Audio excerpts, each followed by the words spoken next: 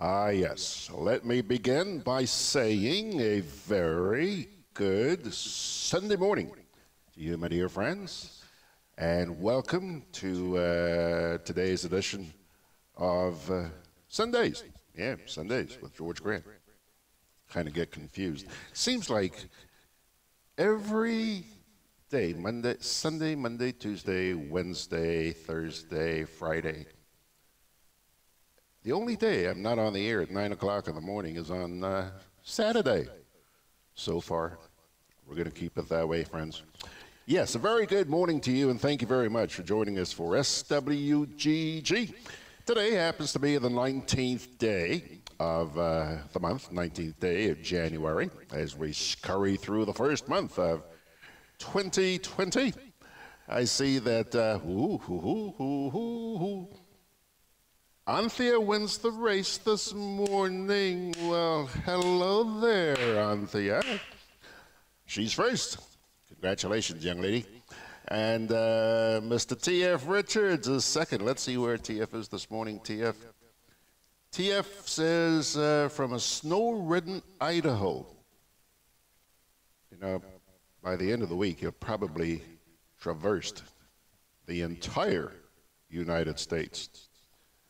God knows, if they built a road between Florida and Grenada, he'd probably be down here as well. Hey, TF, good to see you. I see that people in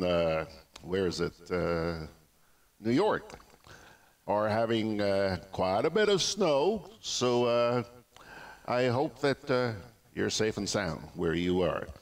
Who else is there? Who else is there?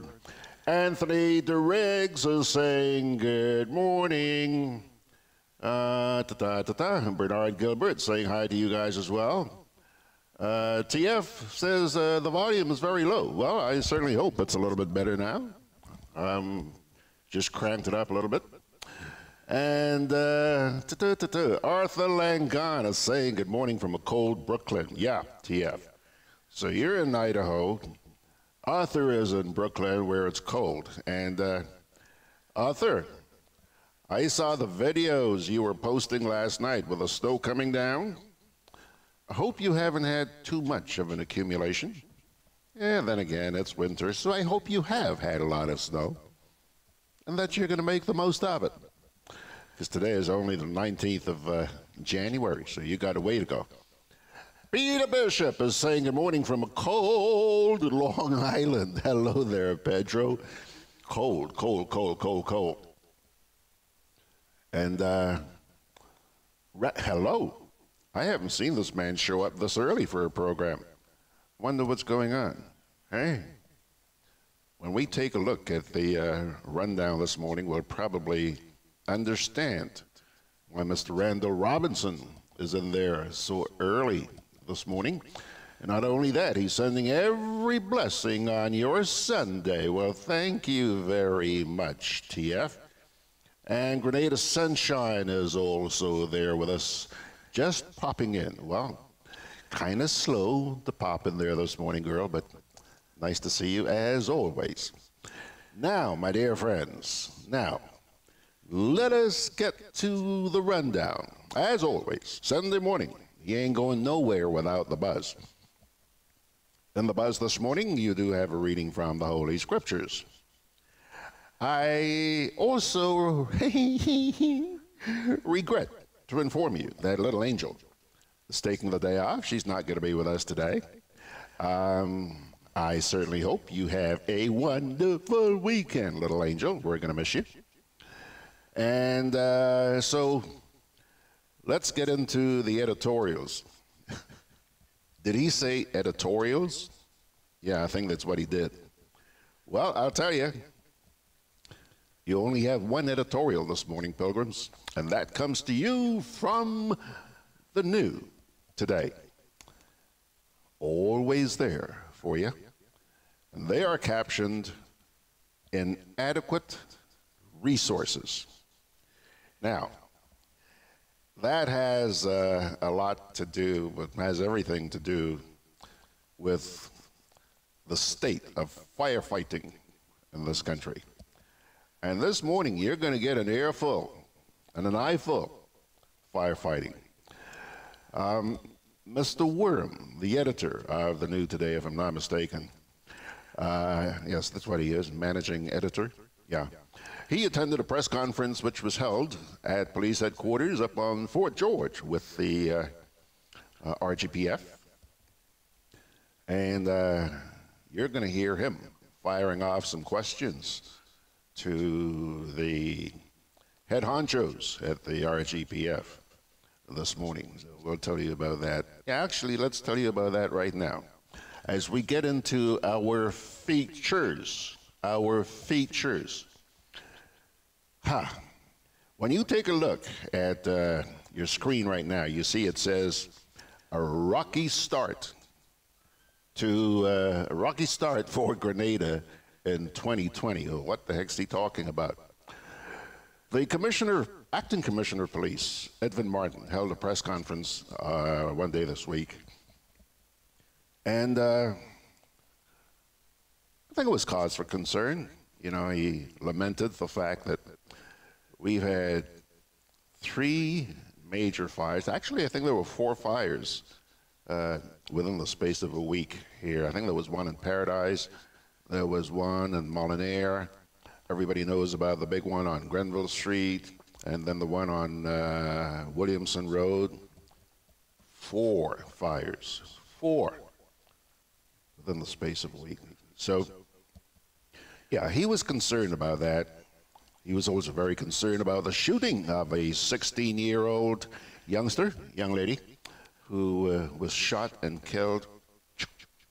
Yeah, thank goodness. The perpetrator is in custody, and we're going to be following up on that. And road accidents. Boy, I don't know. I just hope that, you know, you can't just blame it on the authorities. You have to blame it on the idiots who get out there and drive like they own the road. Huh? You keep asking people, don't drink and drive, don't use narcotics and drive, don't speed, obey the regulations. What the heck more could you do besides jail their bunnies? Huh?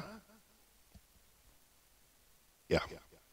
That's probably a solution, if they survive. The sad thing is when they die, quite often they take other people with them. That's the very unfortunate thing about this thing.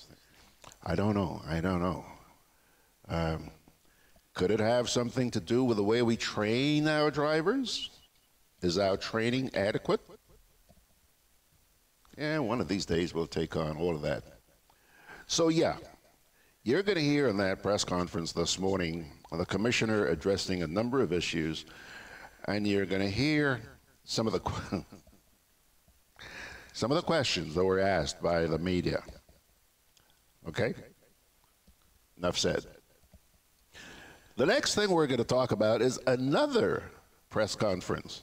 So you got one video on the RGPF, and you got another one on the CBI. Citizenship by investment. Yeah.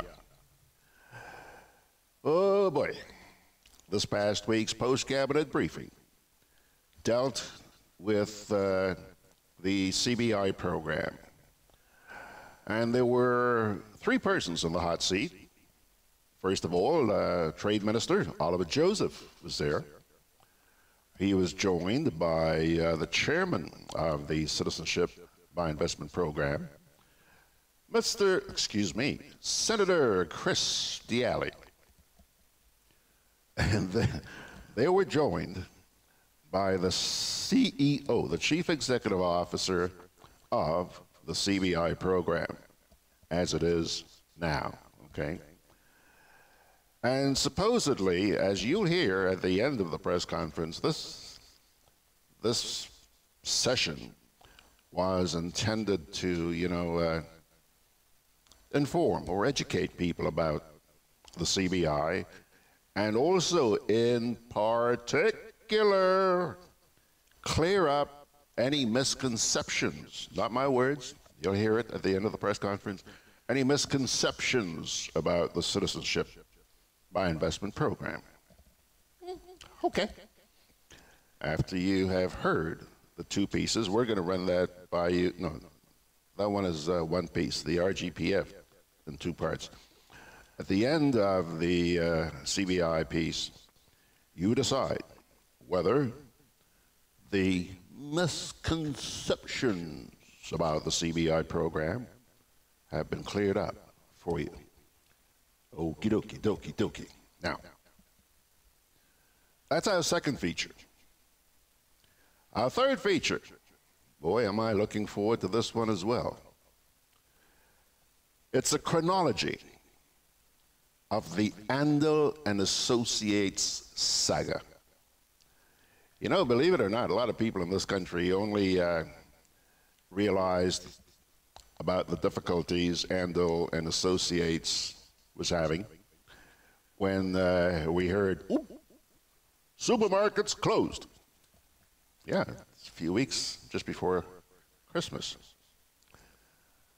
But for those of you who have been following this since, you should be well aware by now that there's a lot more to this than meets the eye. Yeah? So I thought, you know, rather than everybody out there just speculating, you know, everybody has an idea of what is or what isn't. I thought, let me speak to Peter Andall. He is the Chief Executive Officer of Andall and Associates. And I asked him if he would come in to talk with me last weekend, actually. And then he said he wouldn't mind, but he would rather hold off until everything was sorted out. Apparently, although they have reopened the doors of Andall and Associates, they still had some loose ends that needed to be tied up. And I think it's a rational decision on his part. He said, look, just let me wait until everything's tied up. So, this week, I phoned him and said to him, well, Mr. Andall, how about coming in on Sunday morning? And he agreed. What are we going to talk about? I said, sir, I want a chronology. I want you to explain from start to finish what this whole saga has been about. I said, sure. So Mr. Andall was due in here at about 11 o'clock this morning. All right? We're looking forward to having him sit here bit by bit by bit. Okay. Now, that's your rundown. Is that enough or you want more? Nah, we don't have room for more. Actually, when I posted the rundown for this morning's program on the SWGG WhatsApp forum, somebody came back and said, oh, you're going to need more time, George. Yeah, we'll see. We'll see. We'll see, because there's a lot of stuff there to be handled. Now, let me get back. Oh, first of all, yeah, let me get back here now to social media for just a wee bit. Ryan Jabon is saying, good morning. We've said hi to Arthur, Reddy, and Peter, and Randall, and Grenada Sunshine. Margaret Francis, hey girl, you slow this morning or what? Margaret Francis saying, good Sunday morning all. Ryan says, here comes Ryan's weather report. 65 Fahrenheit and sunny with a high of 71 in Orlando. Yeah, you should get paid by the National Weather Service, Ryan. Sean Notap, hello there, Sean. Sean is out there in the Azores. Bob Marishow is saying good morning, class. Claude Pudna is saying good morning to you, Mr. Grant, and blessed Sunday to you and the class. Well, we appreciate that, Claude. Dennis Perkins, hello. Where's Dennis today? Dennis says, good morning, George. Good morning, class. Bright blue skies, sunny and frosty. Sunny and frosty here in London. Christine and Dennis. So I guess it's Christine typing this morning. It's not Dennis and Christine. Dennis, we have bright blue skies here as well, but it's not frosty. It's anything but. Actually, I'm just hoping I don't start sweating in here this morning. The air conditioning is working. You probably hear it in the background, but it's a little bit warm. It's a little bit warm in here this morning. Brian says Grenada should be rich and wealthy with CBI funds. If only we knew what was happening with those funds. Maybe. Maybe we are rich and wealthy and we just don't know it. You know, I think Grenada has a lot more wealth than the CBI funds. This place is so blessed. Hang in there, buddy. Dexter Mitchell is saying good morning, and he's tuned in from PM. Oh, Pity Martinique. Well, hello there, Pity Martinique. We're coming to see you guys. By God's grace, we're going to be in Pity Martinique this year. We're going to be there. Antheorello says, since the powers that be claim it as the best run in all the CBI programs. Yes, Anthea? So? Okay. Yeah. I guess she means we must be doing pretty darn good. My. Here she is, Nesta. Nesta is chiming in, saying good morning, George and all. Happy Sunday and health and peace. Peace of heart and God's richest blessings throughout 2020. Thank you, Nesta. You could never send enough of that our way.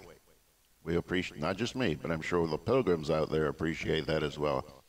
Roger Mitchell, hey, by the way, Nesta, say hi to the kids for me.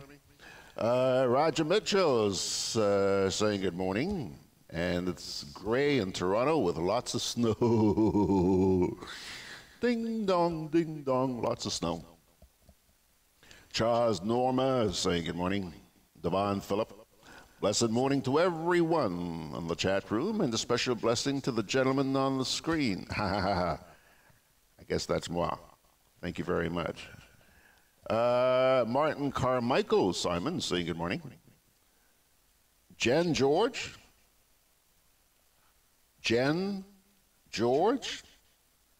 Who dat? Hello, Jen. Not sure, but if you're a first-timer, nice to have you here.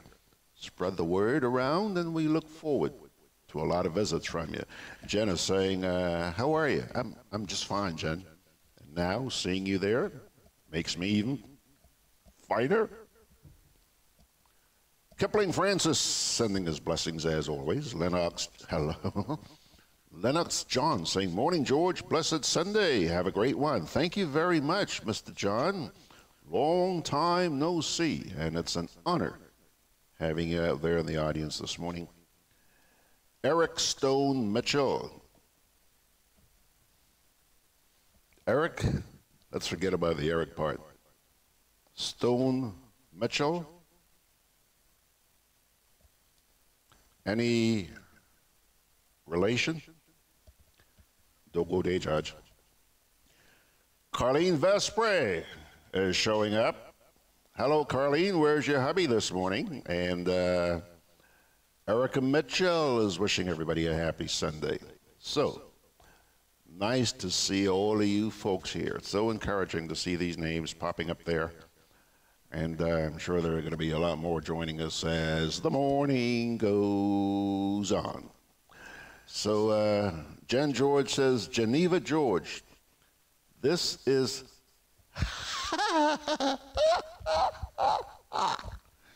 I guess I can read that on the air. Why not? Jen George says, Geneva George, this is Pisces X. How could I forget? How could I forget? Oh, hello, Pisces X. Nice to see you. You owe us a visit, you know. Eric Stone Mitchell. The This is going to be a long day. This is going to be a long day. A little while ago, I was asking Eric Stone Mitchell if there's any relation between him and the Stone Mitchell. He responds here, hell no. Yeah. Keep it up, guys. I need the humor. I really need the humor. Thank you so much. Okay. So I think that's it on social media for the time being. Let me take a little break here. We'll come back with the buzz. Inspection and licensing have begun, and at Hubbard's, we want you to be ready. From January to February 15th, we're offering vehicle owners with single registration letters 1 to 2,500 and plural registration letters 1 to 250, 10% off our new torque tires and Power Max batteries. Don't get caught unprepared. Visit us today at our motor department in Mungay or our tire bay in Grandance, located near Hubbard's Building Supplies. I'm always on the move. Training, traveling, competing. So it's good to know I have Quad Bank in the palm of my hand. Introducing e-banking, one of many customer convenience services from Grenada Cooperative Bank. And there's more to come. It's swift, simple, and secure.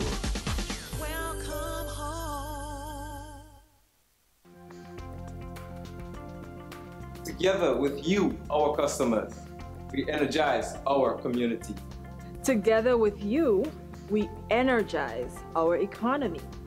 We are working together to give our nation a better tomorrow. With you, we energize our future.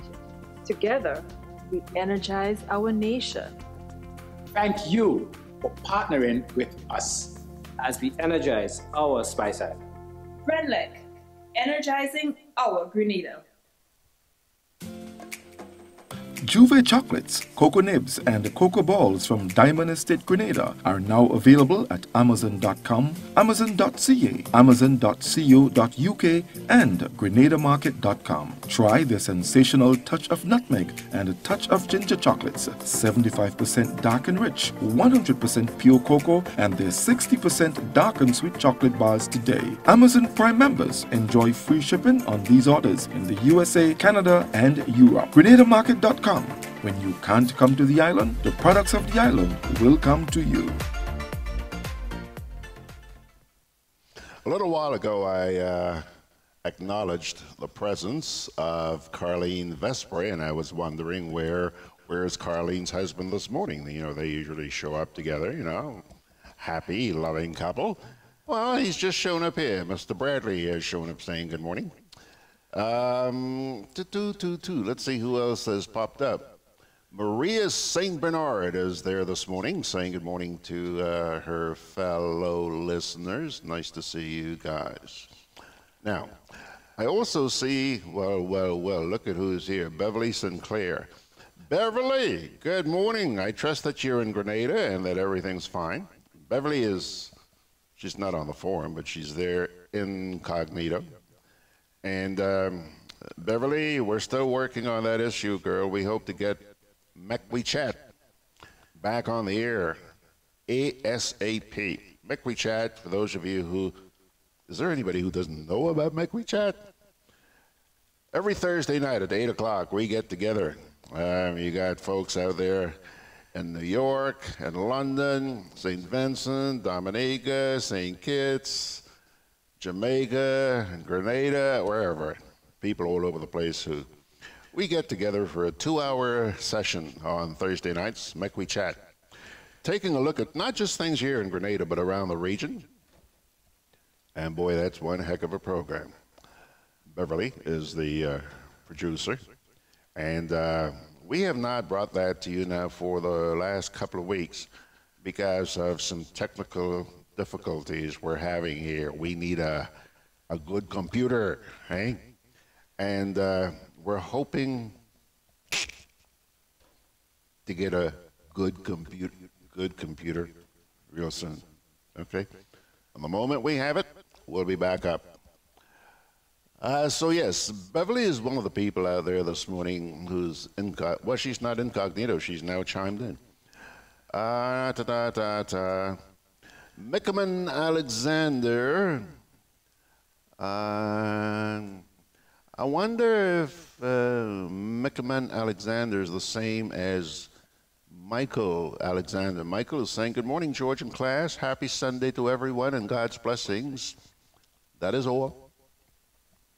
Timothy, hello, my favorite pharmacist. Timothy Scantlebury is there this morning. Let me see who else. Ramrod is saying good morning to everyone. Hope we're having a great day so far. Yaman. Davini Leo says good morning, class. Lots of new classmates. Happy to be in with everyone. It's another beautiful day. Happy to be in the land of the living. Ya Davini Mwatu. And I mentioned that Bev is now saying hi. Bob Marishow. Oh, what a tangled web we weave in Grenada. When first practice to deceive, Sir Walter Scott, circa 1808, last uttered by the Speaker of the House of Representatives in the USA, Nancy Pelosi, had me thinking all week. Mr. Marichaud, wheel and come again. You got me totally confused there.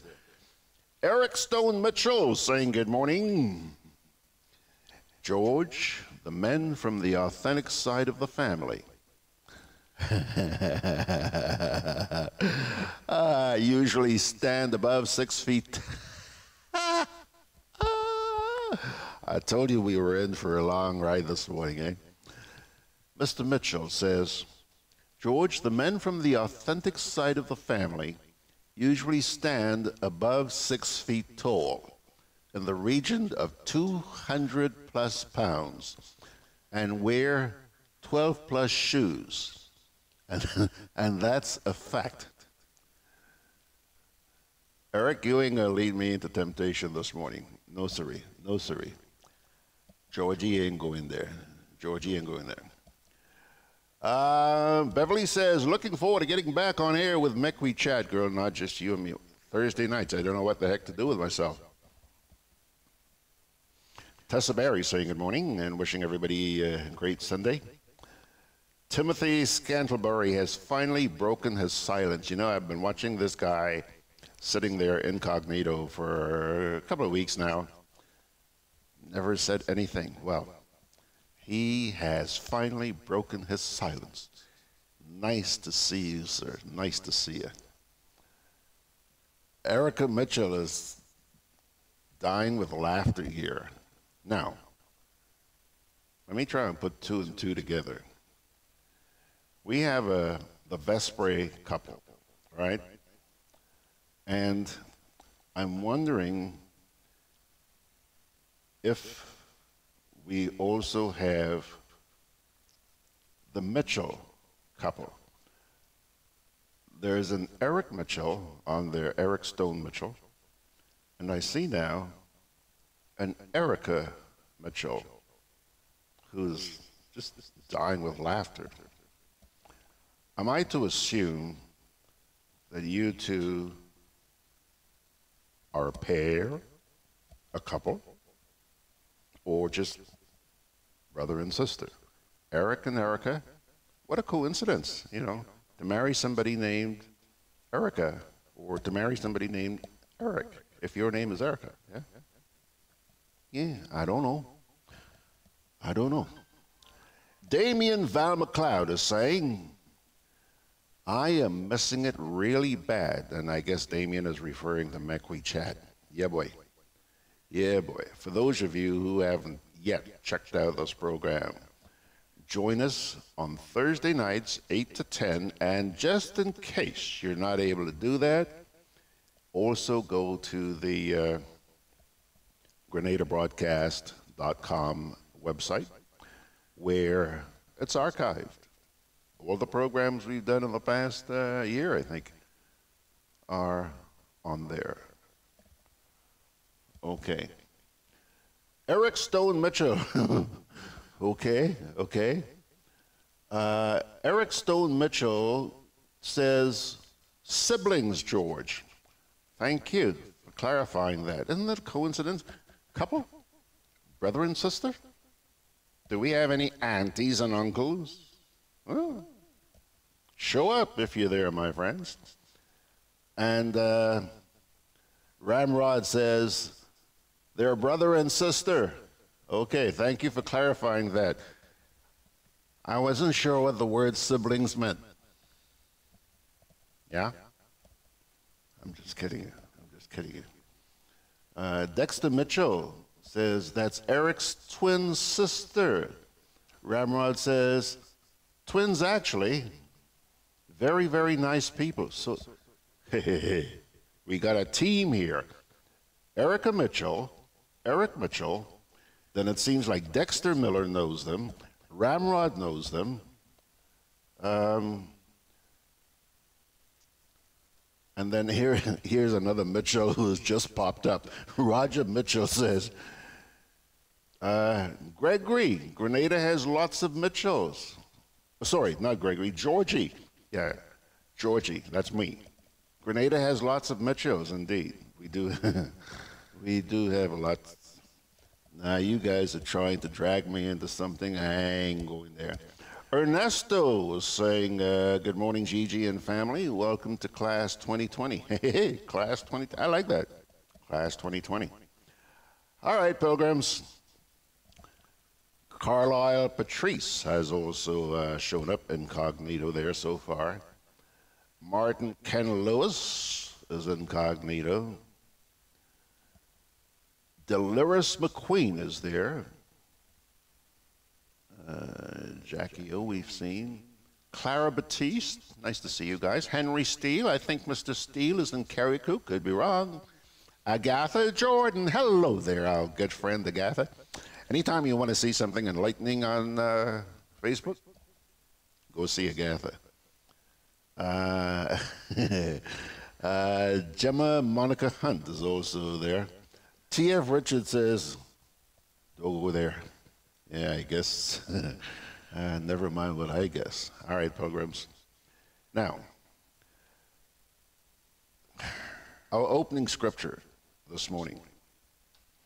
We've been laughing since we started at 9, right? That's, 33 minutes ago? Let's get serious now for a couple of minutes. We're going to laugh again. Our opening scripture this morning comes to you from the book of Exodus. Exodus chapter 20, verses 11 to 20, which says, honor your father and your mother, so that you may live long in the land that the Lord your God is giving you. You shall not murder. You shall not commit adultery. You shall not steal. You shall not give false testimony against your neighbor. You shall not covet your neighbor's house. You shall not covet your neighbor's wife, or his male or female servant, his ox or donkey, or anything that belongs to your neighbor. When the people saw the thunder and lightning, and heard the trumpet, and saw the mountain of smoke, they trembled with fear. They stayed at a distance and said to Moses, speak to us yourself, and we will listen. But do not have God speak to us, or we will die. Moses said to the people, do not be afraid. God has come to test you, so that the fear of God will be with you to keep you from sinning. Once again, that reading, Exodus 20, verses 11 to 20. Check it out. Ronnie Gittins is saying good morning. Agatha Jordan says, good morning, my dear George. Oh, I'm so honored. I'm dear to Agatha. Never met the lady, but I'm just dear to her. She's a lovely lady. Happy Sunday. Carly Patrice and Henry Steele, we are all kayaks and so proud of it. Stay blessed, my dear, to you too, Agatha, and your sons. I don't know if you have daughters. I don't recall ever seeing your daughters on Facebook, but I know that you have really, really nice sons. Okay. Peter Bishop says, the only commandment with a promise. Nice reading, George. Hey, Pedro, I see, I'm watching you on Facebook, and I see you quoting scriptures as well. That's nice, my friend. That's nice. We need a few more like you around. Jackie O says, Peter Bishop, top of the morning to you. Hope you're staying warm. Bowen Kenny is with us. Florence Richards. Bowen and Florence are both incognito so far.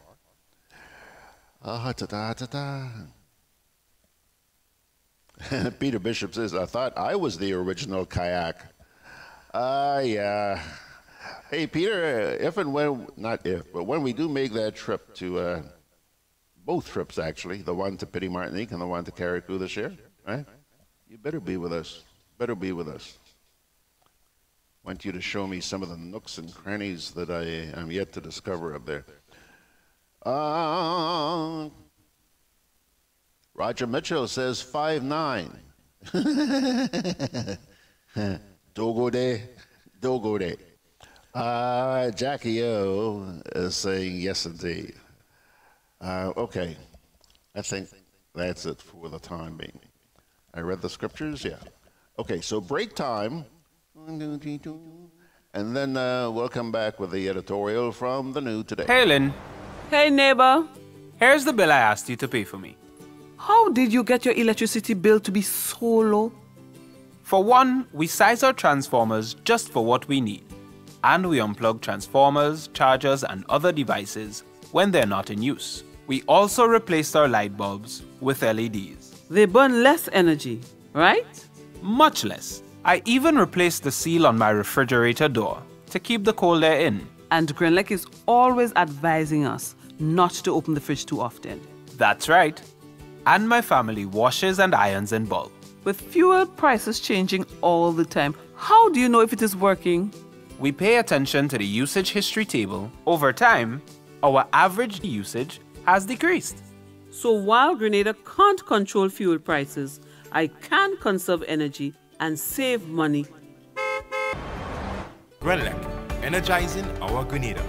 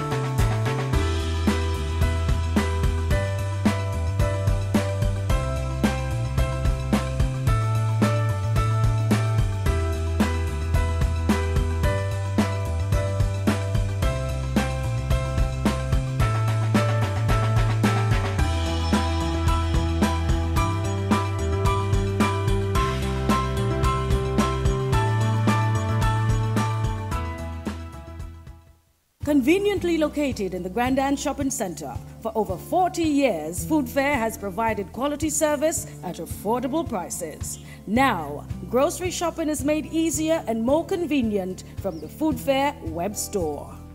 Hey, babe. Listen, I need you to go down to Food Fair to get some groceries. All right, no problem. Right away. Thanks, babe. What are you doing? You're supposed to be going food fair to get a grocery, man. I am, but didn't you know you can order your groceries online from the Food Fair web store?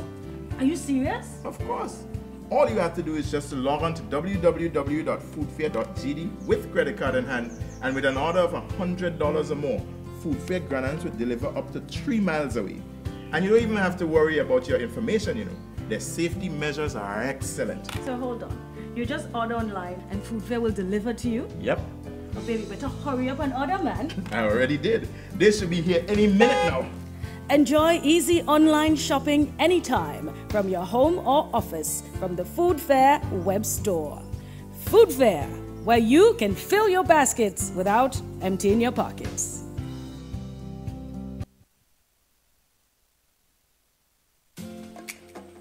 Juve chocolates, cocoa nibs, and cocoa balls from Diamond Estate Grenada are now available at Amazon.com, Amazon.ca, Amazon.co.uk, and GrenadaMarket.com. Try their sensational touch of nutmeg and a touch of ginger chocolates, 75% dark and rich, 100% pure cocoa, and their 60% dark and sweet chocolate bars today. Amazon Prime members enjoy free shipping on these orders in the USA, Canada, and Europe. GrenadaMarket.com.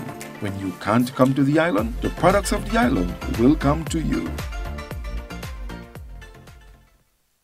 Alrighty, folks, just before I fire up the new today, Roger Mitchell is clarifying for us that he's part of the Mitchell family from River Sally. Hello there, Stephen Fletcher. Thanks again, Stephen, for joining us a couple of weeks ago. Boy, we're looking forward to getting you back here in a heartbeat. Stephen and I are working on something which I think is going to really impress you. So hold on. And in addition to that, Peter Bishop saying top of the morning to you. Peter, Stephen is saying good morning, pilgrims. Enjoy your Sunday with GG. Well, I hope that you enjoy this, and I believe that you will, Stephen. I don't know if I should use the word enjoy, because I know you're going to be very interested in the 2 media conferences that we're going to play in just a couple of minutes, but I don't know how good can you feel about a lot of what you heard or will be hearing. So leave it there for the time being. Ken Youngblood has popped up. But Ken is still incognito. Now, my dear friends, the editorial which appeared in Friday's edition of the New Today is captioned, "Inadequate Resources." The 2 most recent devastating fires in the parish of St. George should awaken the powers that be to come to the realization that the fire department of the Royal Grenada Police Force needs more firefighting tools and equipment to do an effective job in fighting fires in the country. It is one thing for politicians to boast about progress and development under their watch, but that can be destroyed within a matter of minutes, especially in the city, given its terrain and the fire department that is badly lacking in terms of financial resources. The harsh reality of the situation was underscored on Wednesday at a police press conference by head of the fire department on the Carronage, Assistant Superintendent of Police, Glenroy Corian. The fire chief lamented the lack of adequate and sufficient fire tenders to deal with the types of fires that ran through the 4 buildings on Grenville Street last Thursday, and the other serious fire on Williamson Road 2 days later. ASP Corian also admitted that there was a shortage of water hydrants in the immediate vicinity of the city to deal with fires. This falls within the domain of the state-run National Water and Sewerage Authority, NWASA, of Christopher beef husbands, and Minister of Public Utilities, Gregory Bowen. RGPF will also have to review its own operational system to combat fires, not only in the city, but elsewhere on the island.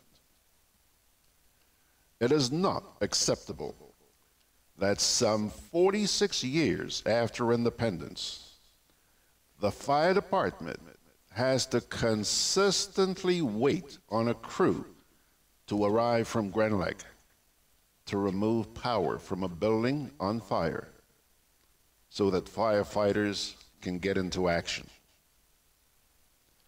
Those problems surfaced once again in the Grenville Street fire as the firefighters were on the scene and had to wait for approximately 1 hour for GrenLake to arrive to disconnect the electricity in that area in order that the firemen could get into action.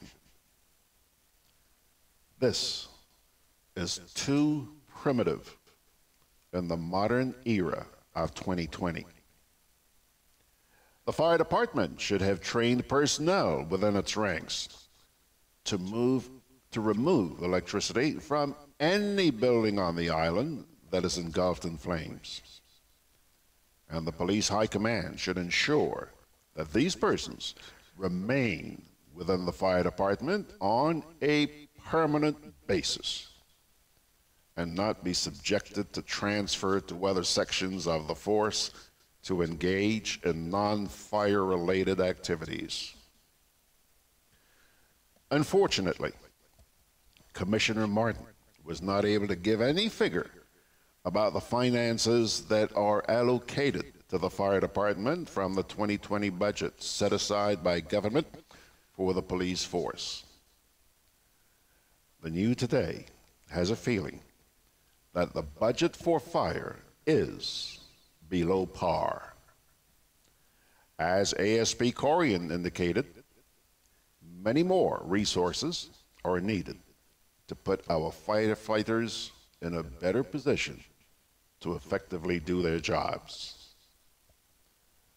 This newspaper issues a call to the Prime Minister and the Minister of National Security, Dr. Keith Mitchell, to allocate a certain percentage of the monies received from the selling of passports under the Citizenship by Investment program to the police force, including the fire department. Over the years, the Mitchell-led government has not accounted to Grenadians on what precisely it has done with its share of the CBI funds and even the oil. Our citizens are kept in total darkness and do not know if the CBI funds collected by government are commingled in the consolidated fund and used from time to time to pay salaries of public officers. The frightening situation with fire adds to the already bad health care system on the island and the road infrastructure that is rapidly collapsing under the NNP watch. This sad state of affairs also comes at a time when Grenada will be entering the dry season, which in recent years was noted for many bushfires. The New Today would also like to make some passing comments on reports that retired civil servant Beryl Isaac, who stepped down as cabinet secretary less than 2 weeks ago, is now being assigned by the powers that be to become the new head of the Public Service Commission. Is that the best the government can do? Why are they recycling so many retired public officers into key positions in the service? It appears that the current government is not attracting new blood into its fold and is forced to bring back a number of retirees. Last week, it was Carlton Darker Frederick, a known political activist of the ruling New National Party, who was brought out of retirement and sent to take charge as head of the physical planning unit within the Ministry of Finance of Prime Minister Mitchell. Mr. Frederick admitted that he did not get a letter of appointment from the PSC to assume the duties at the department, but did show up for work at its Lagoon Road office. This is the same Carlton Frederick who left the PPU many years ago as its head after he had difficulties with the previous PSC. And this is also the same individual who is the treasurer of the ruling party and executive member of the NNP St. John constituency branch and receives a monthly rent from government for use of his downstairs building that is rented out to the electoral office of the constituency. When will this sad state of affairs come to an end in Grenada, Carriacou, and Petite Martinique?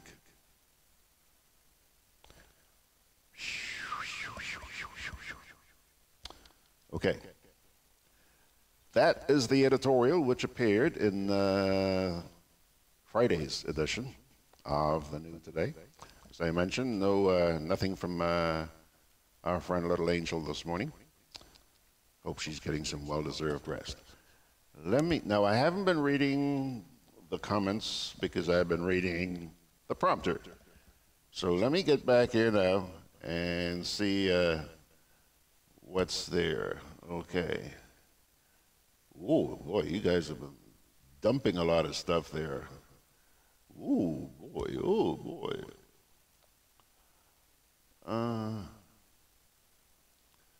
Okay. Alistair Warwood is saying, good morning, Uncle George. I didn't know I had nephews and nieces and what have you.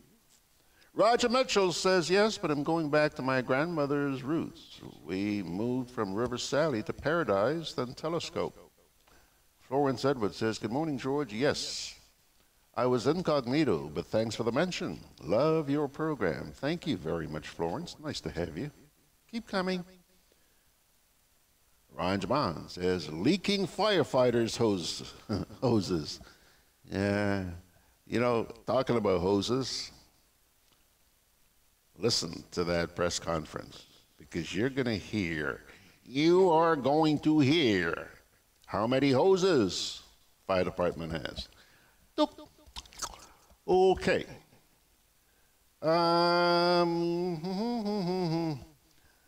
Ryan says streets in Grenada should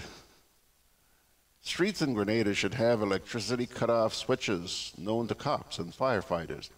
Tessa Barry says this discussion about the inadequacy regarding the resources of the fire department is very timely, given the predictions for this dry season. I do hope the authorities are listening.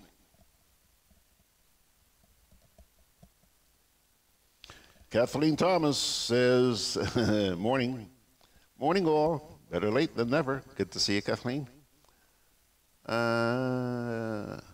Eric Pounder says, that is nonsense. The only GRENADA have... Take a deep breath, George. Only GRENADA has the authority to disconnect power. No way in the world the fire department has the authority to disconnect power. Ryan says, let Miss Isaac be in her retirement. Big question mark there. T.F. Richard says, Beryl, and I'm assuming he's meaning Beryl Isaac, has to further exercise the vindictive and sinister intentions of the regime. Oh, I see. So that's the reason why she's back, eh? All right, that's a matter of opinion. Margaret Francis says, Roger Mitchell, okay. Are you related to Shirley? Alistair Warwood says, oil, gas, the money's collected from the CBI project. That and a green donkey you will never see in Grenada. Trust me. A green donkey. Okay. Benedict Cador says, Rita fired. Do we do electrical inspections of buildings for code? Listen to the press conference coming up. Yeah. TF says, George, it's not that they can't attract new folks. The master just likes to have his loyal dogs at his footstool until he's ready to spit them out. Sounds like you're very much aware of the political picture. Okay, folks, I'll tell you what. Quite the morning. Break time, and then we will return with part 1 of that media conference from the Royal Grenada Police Force. Juve chocolates, cocoa nibs, and cocoa balls from Diamond Estate Grenada are now available at Amazon.com, Amazon.ca, Amazon.co.uk, and GrenadaMarket.com. Try their sensational touch of nutmeg and a touch of ginger chocolates, 75% dark and rich, 100% pure cocoa, and their 60% dark and sweet chocolate bars today. Amazon Prime members enjoy free shipping on these orders in the USA, Canada, and Europe. GrenadaMarket.com. When you can't come to the island, the products of the island will come to you.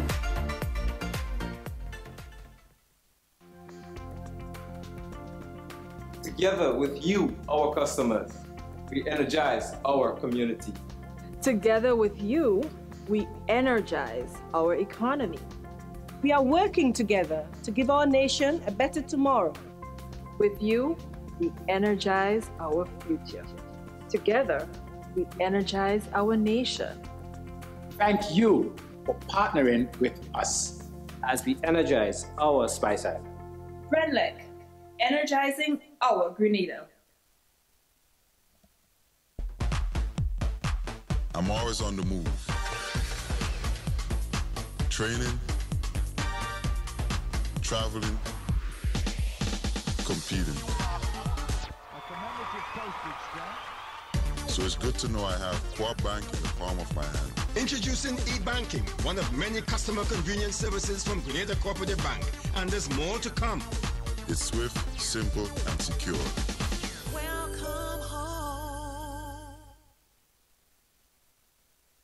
Inspection and licensing have begun, and at Hubbard's, we want you to be ready. From January to February 15th, we're offering vehicle owners with single registration letters 1 to 2,500 and plural registration letters 1 to 250, 10% off our new torque tires and Power Max batteries. Don't get caught unprepared. Visit us today at our motor department in Mungay or our tire bay in Grandance, located near Hubbard's Building Supplies. Alrighty, folks, let's see here. Ooh, 10 o'clock, 10 o'clock, 10 o'clock, 10 o'clock. Okay. Pilgrims, Pele Darbo saying a blessed Sunday morning.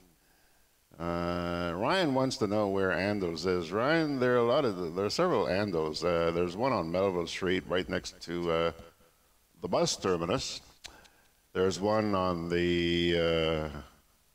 Actually, there was on Melville Street. That's now been sold to Huggins, I understand.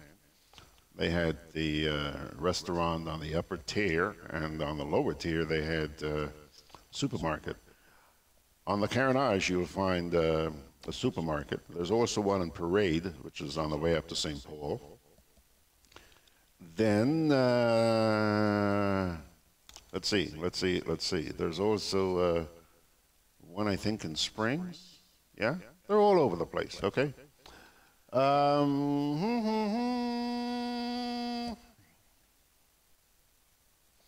Now, I see here we have now been joined by Nadia Tongor. Hello, Nadia. Haven't seen you, young lady. Sure hope I do. Before you go. Terrence Williamson is there this morning. Good morning, Terrence. Good to see you. Lydia James is with us as well. And I didn't know that we had, you remember that television show, Gilligan's Island? Looks like we have part of the Gilligan team in here this morning. Michael Gilligan. Hello, Michael. Celebrity. Love to meet you sometime, too. Okay, let's get down to serious business now, folks. I want you to listen carefully. Listen carefully. This week, Commissioner of Police and his entourage held a media conference up at Fort George. Right off the bat, you'll hear the concerns expressed by the commissioner, by the way, the sort of start that we have gotten off to here in Grenada in 2020. He elaborates, and then towards the end of the first part of this file that I'm going to play, and when we play the second file, you'll hear a number of questions and a number of concerns that were raised by members of the media. So let's go with part one. Since the start of 2020, we have witnessed a series of tragic and heart-wrenching incidents, beginning with our first road fatality, followed by a series of fires, which destroyed businesses, homes, and homes. We literally witnessed people's lives and livelihood being reduced to ashes in a matter of hours and in some instances, minutes.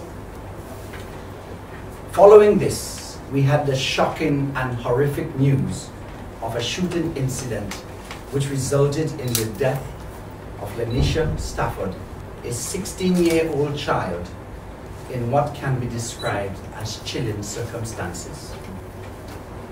In this regard, one Kyron Chaitan, a 30-year-old farmer of Carrier St. Andrew, has been arrested and charged for non-capital murder in relation to this incident. My sympathy goes out to the individuals, families, and communities directly impacted by these heartbreaking incidents.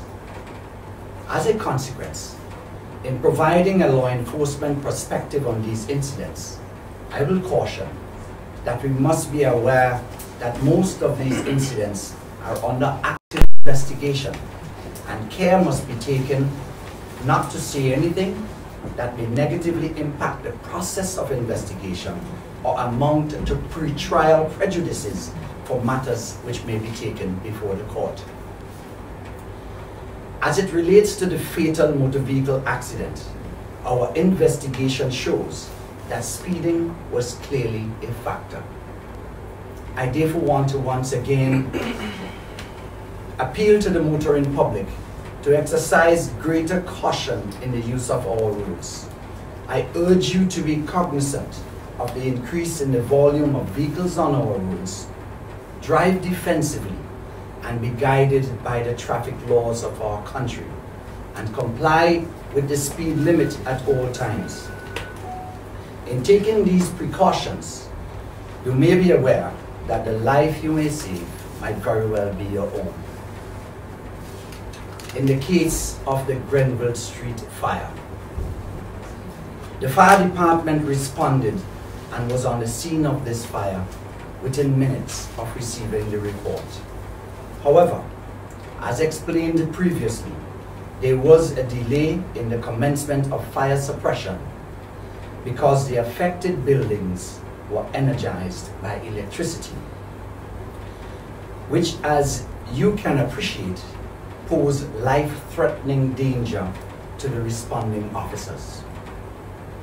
Following the Grenville Street fire, the RGPF took the initiative to call an emergency meeting with officials from the General Hospital, Grenlec, and officers from the fire department to review the relevant issues and to determine the measures that can be taken and to put in place as a means of improving our response protocols. The following preliminary decisions were taken at that meeting. 1. all major incidents of fire and accidents should have a joint stakeholder response. 2, the need for joint exercises among stakeholders. 3, the sharing of information. And 4, a joint notification protocol. The details for operationalizing and improving this multi-agency response mechanism will be fleshed out in subsequent meetings among the stakeholders. There will be a follow-up meeting with GrenLec at 2 p.m. today to further examine the circumstances of the Grenville Street fire, with a view to gaining greater clarity and understanding of all the factors occurring on that unfaithful day, as well as enhancing our collaborative response capabilities and cooperation. With regard to the Williamson Road fire, the arrival of the fire appliance was delayed by a few minutes due to parked vehicles which obstructed the path of the appliance. I must, however, hasten to indicate that our fire department constitutes well-trained and professional individuals who has consistently delivered on its mandate, providing the highest standard of service to the people of this country, given their capability. I acknowledge that the department has challenges, but I assure you that the availability of hose is not one of them. As a matter of fact, the department currently has in excess of 175 new hose in stock and follows a very strict protocol of inspection and replacement of damaged equipment, not just hose, following every mission. The fire department also have been very proactive in addressing existing challenges and building redundancies through a number of initiatives. I name a few. 1, collaboration with external stakeholders, which includes NAWASA, the St. George's University, and the Airport Authority, for building redundancy in our capacity to deliver and support the fire in the execution of its mission at any fire. We've also had the establishment of a voluntary firefighters unit, which currently constitutes 30 members and who have been doing an outstanding job supporting the fire department. Additionally, we are in the process currently of recruiting 15 additional officers to further strengthen this department for the dry season. The department continues to undertake a number of fire prevention initiatives, which include media programs to educate the public on fire prevention, 27 of which was done in 2019.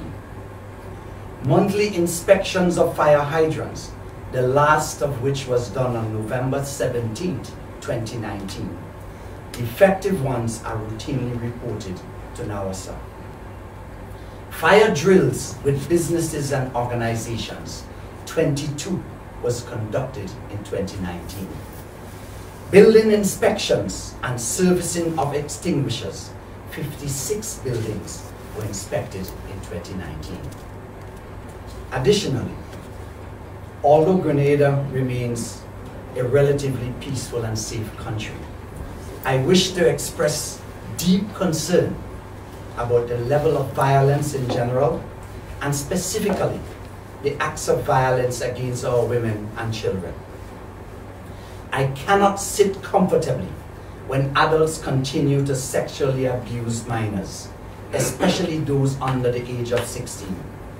I cannot sit comfortably when 84 of 181 cases before our High Court are sexual crimes, many of which involve victims under the age of 16.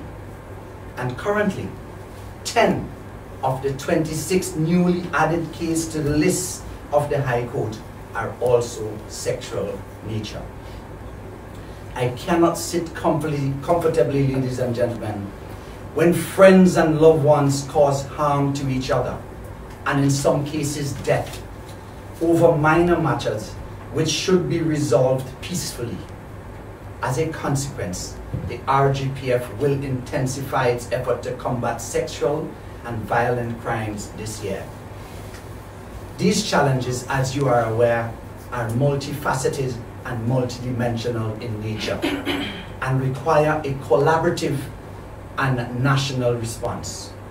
As a nation, we need to build a coalition against criminality in all its forms.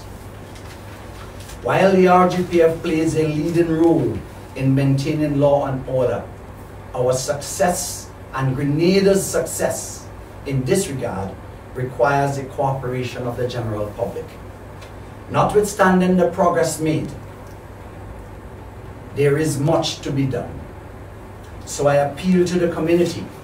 If you hear something or see something, please say something and report it to the police.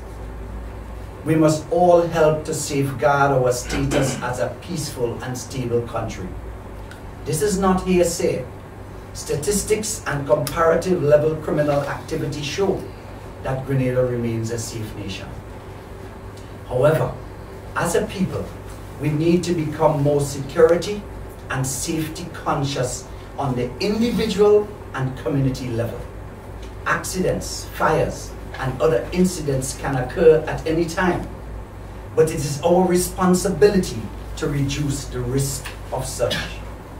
In this context, I want to appeal to the general public to take responsibility to mitigate your personal risk factors and to continue to support the RGPF in keeping Grenada safe.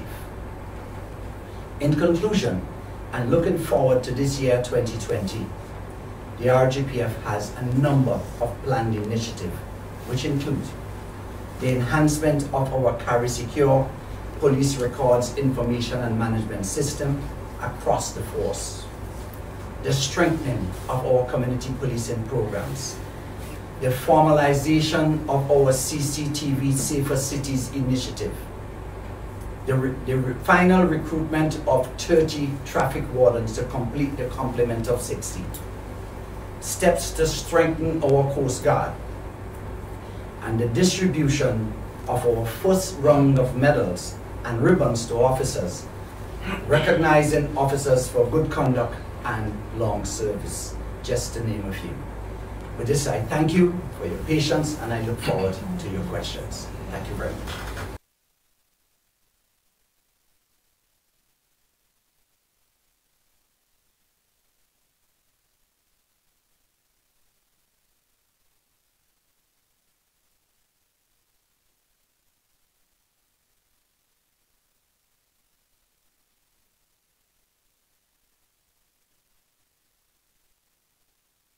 Commissioner, an hour is a really long time to wait to begin fire suppression, and the public, I think, is very concerned about that hour. It's frightening people.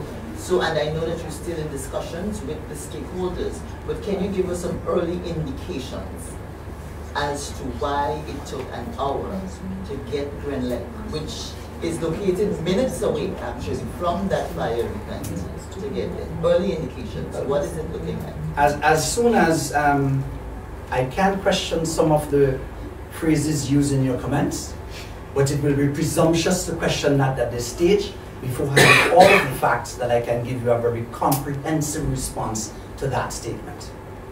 All right, so we must investigate it. It's a critical issue that we need to get to the bottom of, but we must investigate it, have all the facts in order to provide you with an appropriate response. Is anyone really being questioned as it relates to this cause of the fire? Because I'm understanding that there was some maybe homeless person that would have caused it. I'm not, and that's yes, I'm asking you for confirmation. Fire investigation? Anybody question? Fire investigation is ongoing. And what's your question again? Well, just basically that. If you have anybody, anyone. No, there's no one in for questioning as it relates to that fire at this stage. All right. A question about the killing in St. Andrews. You spoke around sexual abuse and child and women. I want to know, I know your investigation is ongoing, but do you have any, is there a reason for speaking specifically to those child sexual abuse, group domestic abuse against women. Is that related to the case as the? No, certainly not as related to the case, but you will realize I spoke about CCTV and Safer Cities. I spoke about Carry Secure PRIMS system. As Commissioner coming into a press brief for the first time of the year, I think it will be a cheat for me to just focus narrowly on one circumstances and not give a broad coverage of where law enforcement issues lie and what seems to be of critical concern to us. Because I also spoke about violence as well, with respect to the number of harm offenses that we are having.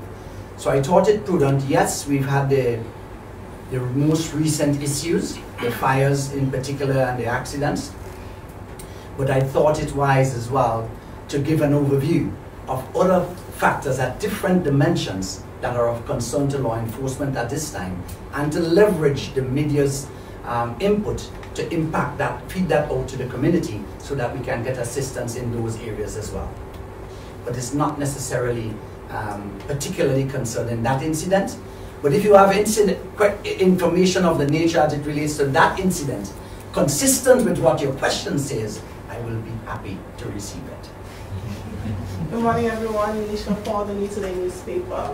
In relation to the Williamson Road fire, there were speculations that an elderly woman would have died from smoke inhalation. Can you confirm the cause of death of the elderly woman? Is it part of your investigation? Yes.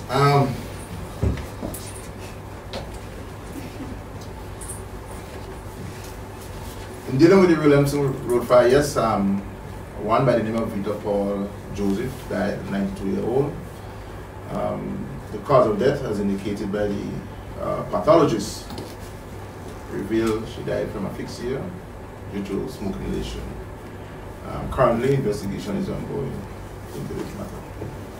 So that's the most I can say about it. Speaking about cause of death, can you speak to the cause of death as it relates to the accident during Grendel? As it from the autopsy? Yes. The cause of death, she died from a gunshot wound before.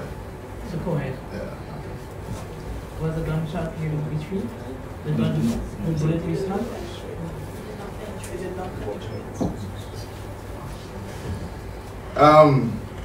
I don't want to speak too much about that investigation, as I indicated earlier. The matter is still under investigation, so I do not want to give too much information. As I indicated earlier, you've heard already that an individual is arrested in this matter.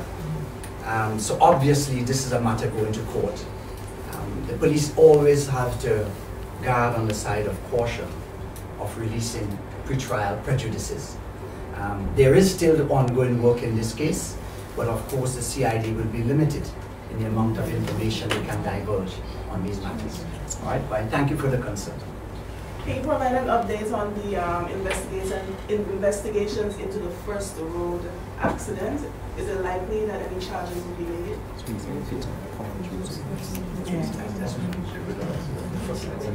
Against who? In fairness to her, the accident involved more than one party.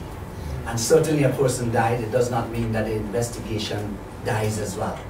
I have not had a summation on that investigation as to whether or not charges will be preferred to the other party or not involved in that accident. So that is still not submitted as yet. So who was speeding? Who was speeding? Speeding was involved. Who was speeding? Speeding was involved in the accident. All right? Okay. As a matter of fact, the matter is still being investigated.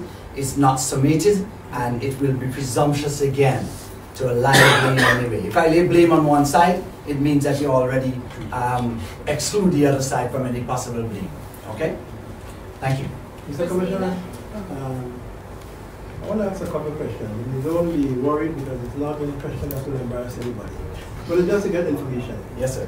Now, what is the size of the 2020 budget for RGPF? And out of that, what is allocated for the fire department? And is that adequate for them to do the things that they're supposed to do? Well, the fire department is a part of the RGPF as an entity. And there is no line item for the fire departments in our budget. The needs of the fire department is met as part of the allocations made to the RGPF, like we will allocate to traffic, to Coast Guard, to SSU, etc. But I think where this question is going is whether or not the fire department is adequately resourced. And if that is where the question is going, I will be the first to say no. The fire department is not adequately resourced, and certainly we do need critically some assistance to lift the standard of the fire department. The guys are doing well in the area and the performance of the duties given their capabilities, but certainly we need to relook how greater support can be given to enhance the capability of that department. The first part of the question was, what was the size of the 2020 budget for the police? You didn't answer that. Well, what is the 2020 budget allocation? I cannot give you the final fixed figure, but it is in the 50 million range. It is in the 50 million range. I can clarify the exact figure and provide that to you. That is no yes, I need it, yes, I need the information, that's why I'm asking. Yes. Now, as regards the capital budget for the police, I don't want expenditure now to pay salaries, but capital, on capital side, for the development, what is it? As I've said, I will have to get back to the expenditures, revenue and expenditures, and provide that information. Now, as regards the water hydrant in the city, now I presume that you have to be working along with GrenLink. Do we have sufficient water hydrants in town to deal with fires? Do we have sufficient, and in strategic areas? Because there was talk that when the fire hit Grenville Street, you had to get water somewhere quite down by Ace.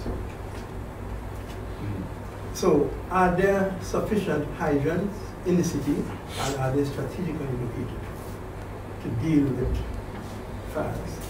Yeah, I think it is probably now Sayo the one to indicate that we work with as it relates to hydrants. So but you need it. Korean, but you need no, it. we work with Nawasa as it relates to hydrants, not GrenLink. No, yeah. So minor, not an issue. But yes, hydrants are critical. We treat and respond to hydrants as a very critical support to the fire mechanism. As a matter of fact, hydrants assist with quick refilling, and we can also connect into hydrants and use them for fire suppression activities as well. And hence the reason why we have regular monthly inspections to ensure that they are maintained as best as can be, so to support our operations. In terms of determining if these hydrants are strategically located, to dissect the question is determining on what an individual might be categorizing as relevant and appropriate. And I would want to think that a whole town should be considered in that, and not that you're located against a primary business as against somebody's home, and the hydrant should be located in this context to support that. Whether or not we have an adequate amount to support, we will need to study that. But certainly what is capable is that all of our fire appliances carry extra hose on them, so that if we need to connect to a hydrant at a distance, you're coupling the hoses, you're connecting to it, and you feed from it. Whether or not with the development of St. George's and expansion of the area and the size of buildings and businesses that we do have, we need to have more units. I think that's a study we will need to do to come to that determination. I would like to hear from the fire chief on that. He might be more appropriate to answer the question. He might give me a general thing, but I would like to hear from him as to whether or not it is adequate and whether or not they are strategically located in the city I'm talking about. I'm not talking about outside. I will say definitely we need more hydrants within the town to do our operation. development taking place, people, business around, homes around, and we need more hydrants. As indicated, we do our monthly inspections. We find some of the hydrants being defective. We normally report to NAWASA, and they do follow up to get them back in operation. But as you say, and I can see, definitely we need more hydrants to protect the citizens of this country. Mr. Commissioner, we also see in the city in particular, taller buildings are being erected. Do we have the resources within the fire department to tackle fires in these taller buildings that are here? I will defer the question again to the fire chief. At least you tell me you prefer the answer from me. Once we get the information, so, that's what I'm here and for. if necessary, I will come back on his answers. Yes, all right? yes, yeah. Right. As we stand at present, we have fighting capability. We have response capability in terms of a ladder, pitching a ladder according to the height of the building. But we do need trucks that equip with ladders to reach some of the height. To do our work more effectively, we do need. We don't have at this present, only the airport equipped with such. We don't have. You recently bought some fire trucks. Was there any consideration given to that aspect of it? To buy the trucks that can deal with quality? Because if you pass on the Carolinas, you see new trucks.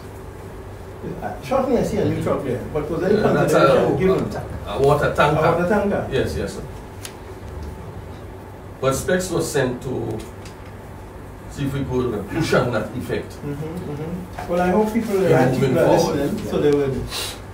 Part of the redundancy in the fire response mechanism is to try to have collaboration with stakeholders, and I think there are a few private persons you collaborate with as well. Yes, sir. Particularly in the dry season, and that's why I'm going back to the point you raised with the tanker. The strategy is, rather than having a fire truck having to leave a scene to refill and not do suppression, you can have a chain of supply tanker trucks providing the water and so that is needed to keep fire suppression sustainable. Hence the support we have with SGU, and a lot of private water trucks actually work with us in this regard, mainly in the dry season to assist with that kind of suppression. So we thought that the fire department also needs some in-house capability for initial deployment, that a tanker can go out with the truck to assist with an immediate resupply to the truck rather than having to leave the scene in terms of getting resupply. And while we wait for our stakeholder response and collaboration to support the department. Are our trucks more suited to fight bushfire than, let's say, applying some of the property? The trucks we have, are they more appropriate for dealing with bushfire than a fire in the city with buildings? I don't know. I mean, you're already experts. Well, so what I should say definitely is a durable process. What we need is that trucks that have water and could carry foam. So we have to go in that direction. We have to have trucks with capacity, tanks to hold the water and the foam. So in going forward, that is what we are looking forward to achieve. But they could serve both entities at present. What we have could. Depends on the type of fire, what is burning in a particular structure. Can our trucks deal with seawater? Because many years ago, before they expanded the drum, the street was just, as soon as you cross St. John Street and you go on to the street, you could have gotten seawater there. Coming down the Carolinas, you get in water. The trucks we have, can they utilize the seawater? Yes, they could. We could draft from the sea, which we call the hard water. It could use for suppression, for fighting purposes. that could be done. Once we get a good source, that could be done. So maybe we probably need to look more in that direction than Navasa, because the seawater is always there. It's all Navasa water is not always it there. all depends on the location of the fire at the time. If I may ask a question, please. Sorry to butt in here. And just before we take a question, we cannot look at any one mechanism in building capacity. The more you have, the better. So you have to have all on board, and you have layers of redundancy that fortifies your position to be able to deal with every particular situation. All right? Christina John here, GBM. Forgive my ignorance. In relation to the Williamson Road fire, this elderly individual who would have passed as a result of smoke inhalation, who was not directly, her home was not directly affected by the fire, from my knowledge. Can someone be held responsible for that? Held responsible for her death? For her death. I think the investigation will have to reveal some form of liability. And if there is liability that someone commits a crime that leads to a death, then yes. But you must have the proof of an offense being committed by an individual towards another, and the mens rea has to be established. Let me just ask here, how many foam trucks do we have? Fire trucks. How much fire trucks we have? Oh. Yeah, and you could give me the total as well. How many fire trucks is the department that carry foam and overall? At present, the trucks we have on the outskirts, the rural areas, and the one at St. George, we have what we call an inline inductor. We don't have the tank capacity within that structure of the truck. We'll have to use the 5-gallon bottle of concentrate, use our inline inductor, send the water from the truck to create that foam, which will take a little time to do so. But as I said earlier, we're looking at getting trucks with the capacity, the tanks, with foam to push on that effect, make it much easier. So as we stand now, our trucks don't have the tank capacity. We have what we call inductors. The inductors to put into the 5-gallon bottle, send the water through to create what you call the foam. And how many trucks we have in all? Presently, we have 6 trucks on the outskirts. Functioning. 6 functioning. Including the one in St. George's? Yeah. And is the airport equipped with their trucks. Oh, that is separate. Their service is separate. So we have 6 island mines. Just for clarification, as we speak in issues with fires and the trucks, oftentimes I would like to know how many gallons your trucks, the capacity of it to carry, because oftentimes you hear the truck arrive and the truck doesn't have water and all these sorts of things. Yeah, well, that's the norm. That's the norm, So I was just trying to get an understanding as to how much gallons, because I know one truck. Right. The capacity of the one St. George's is 1,800 gallons. And that's a lot of water. It all depends on how you dispose of it. Ladies and gentlemen, we'll take one last question. As it relates to the homicide, can any more details be provided in terms of the circumstances surrounding the death? And you mentioned that an individual was charged. Can you tell us when he will be appearing in court? I cannot give you any information, as I alluded earlier, that this matter is under investigation. What I can tell you, hopefully tomorrow morning, the individual will be taken to court. Hold on. I have about 2 questions which I need to ask. Can you say what is the situation with an investigation that was promised into the organ of the legendary man? Who, I think you know what I'm talking about. The legendary man with the construction? With the construction, yes. Yeah. Because I know people have come to the police and filed certain complaints. So can you give us an update? on what is the situation with him and movement. What is from the police end? That matter is being handled by the FIU and not the RGPF. Not RGPF. So an update can be given to you as to the status of that investigation. We can clarify with FIU the status and give you that feedback. Please. Or certainly you can seek it from FIU. If you want us to clarify, we can do that and have a feedback. SIU don't speak. Say again? SIU don't speak. They don't speak. Okay. We will seek to clarify the status of that investigation and give you a feedback. And one thing I would I'm on camera, so I will do that. Yes. One thing I want to ask you. I know you all had developed a strategic plan for the police force. Yes. Right. Where are we with that? Have you identified the funding to execute it? We are actually in the second round of our strategic plans. We've executed the first one, it was completed, and we're now into the second phase.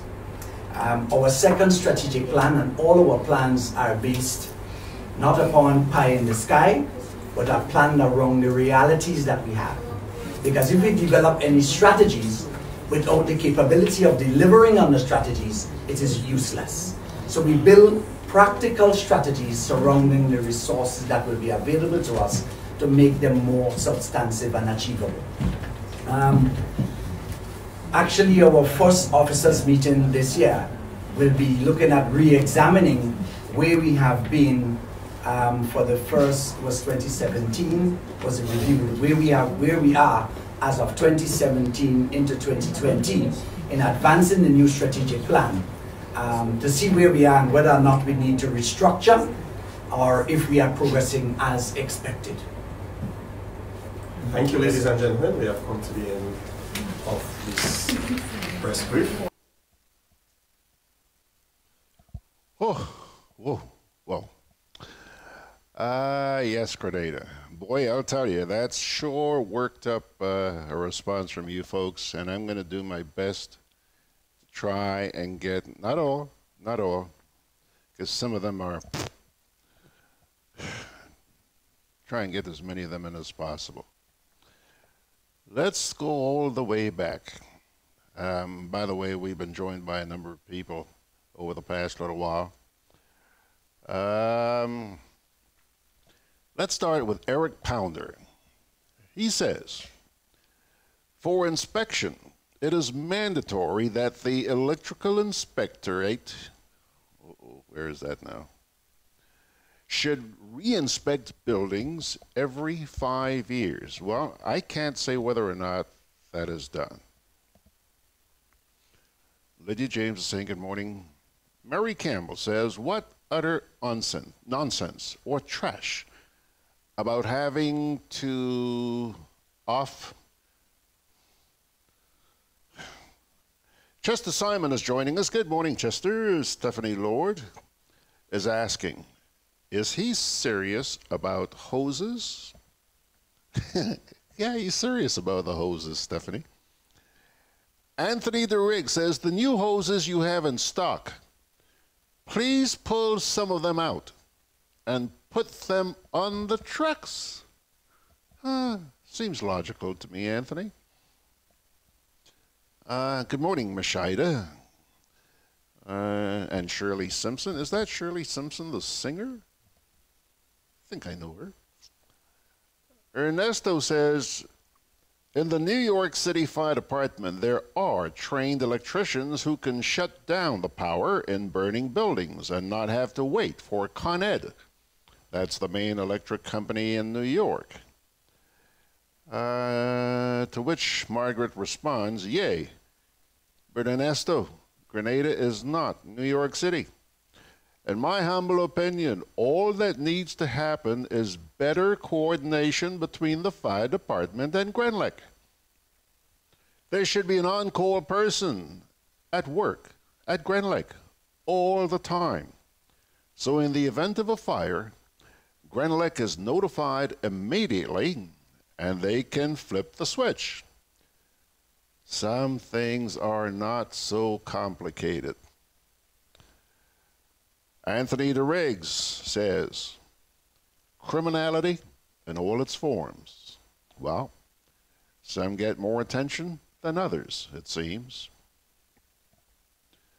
Alistair Warwood says, we put at least 100 vehicles on our streets on a monthly basis. God only knows how many driver's licenses. Seems the more congested the roads get, the more idiotic we drive, without the thought or concern for others. Lawlessness. Absolutely, Alistair. Ryan Jabon is asking a question here. What was the 16-year-old MDC, I guess McDonald College, schoolgirl from Hermitage doing in Chaitin's home?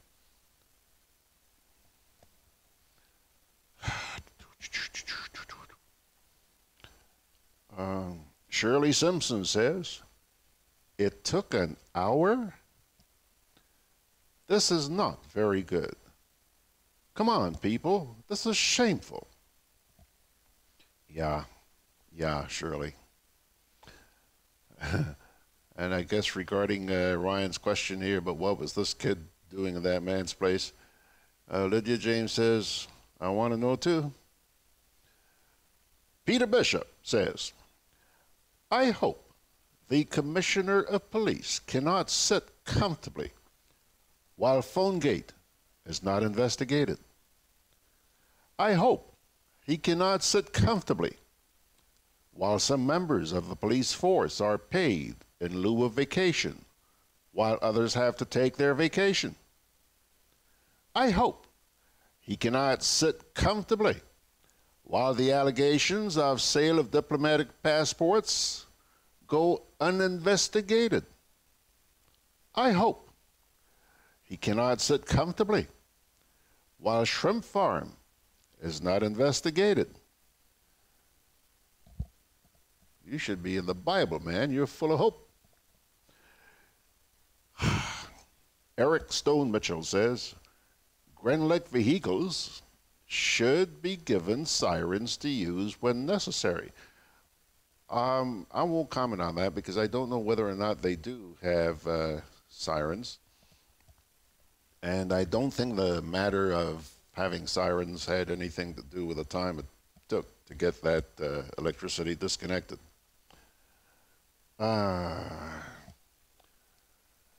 Ernesto says, I think fire drills are unnecessary as was done in Gary's days and the Revolution. Also, opening and running the fire hydrants to make sure they work properly. Seems like the matter was not enough fire hydrants, Ernesto.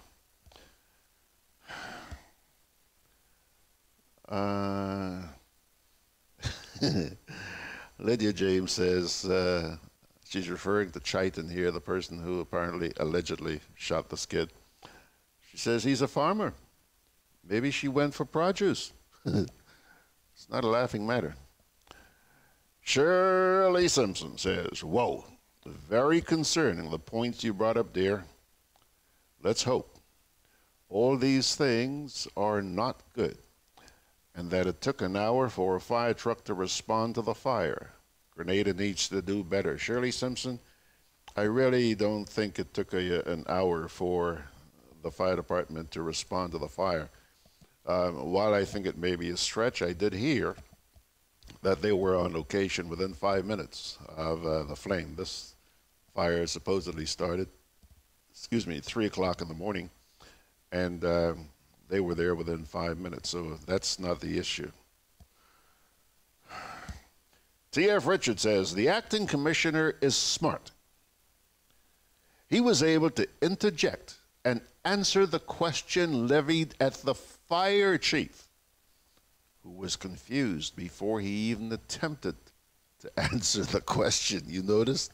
You noticed? Arthur Langine wants to know, what was this child doing in that house in order to get shot?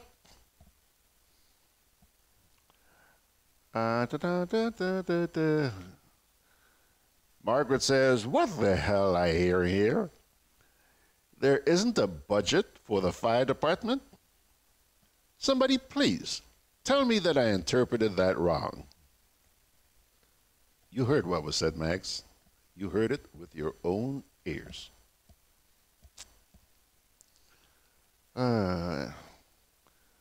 Anthony DeRiggs is asking, any of the parishes without a fire truck? Well, Lydia James is quick to answer. She says, most of them.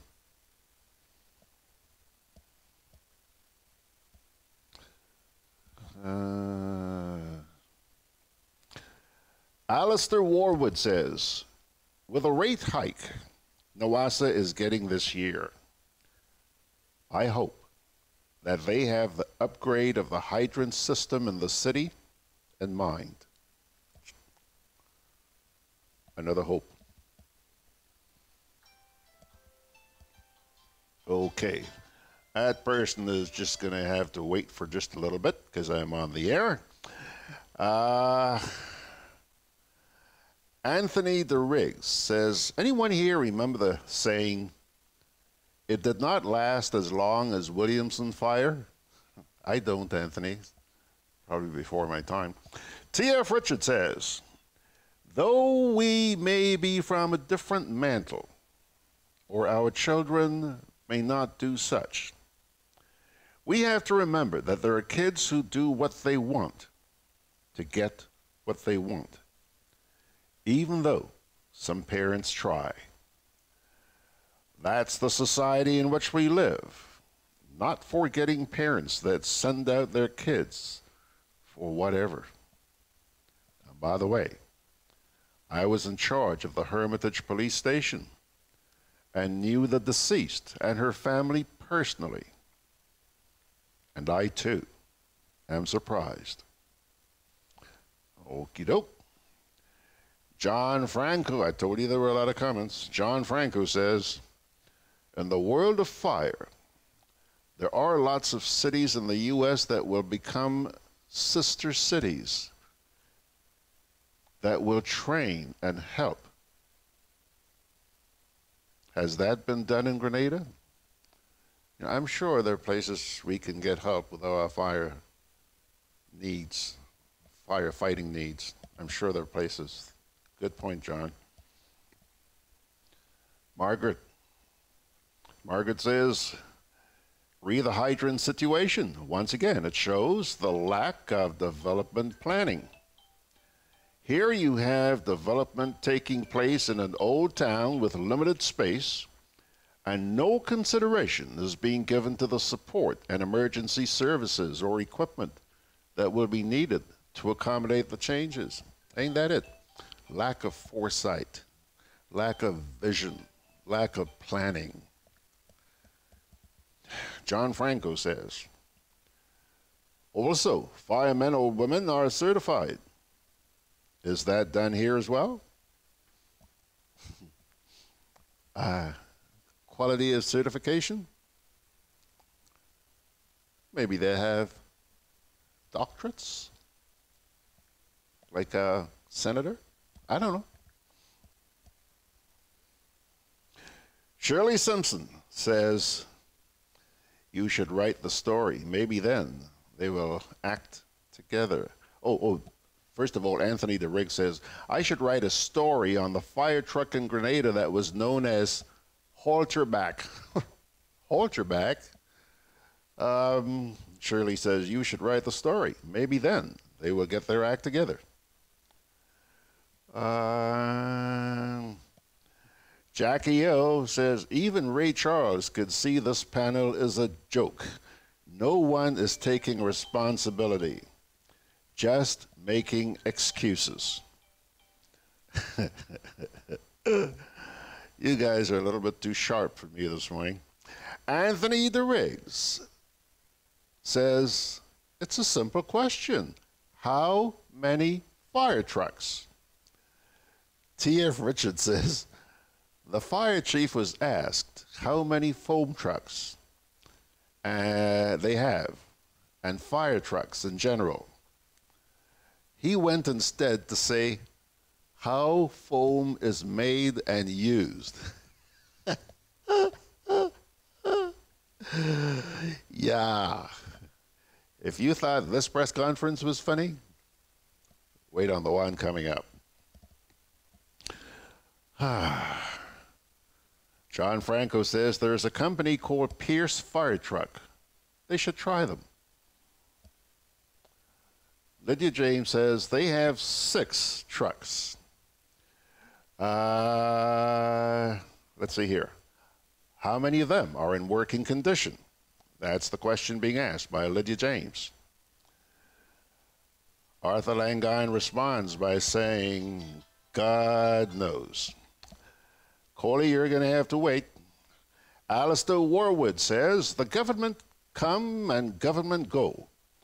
And they all know that the firefighting system in Grenada is archaic.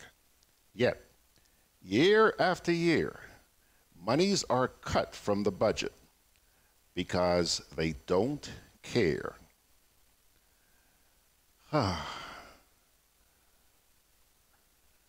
Okay. We have a great relationship with the government of China. Why can't we ask them to donate the proper fire truck, fully equipped, and training for our firemen? I'm not sure that question is applicable here, because when you walk around the carnage near the fire station, you see all kinds of fire trucks lined up in there.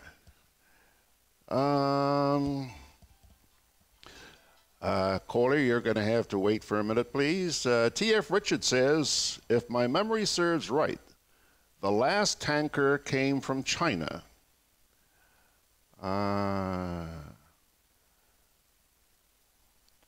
Carlene Vespre says, this panel is a disgrace.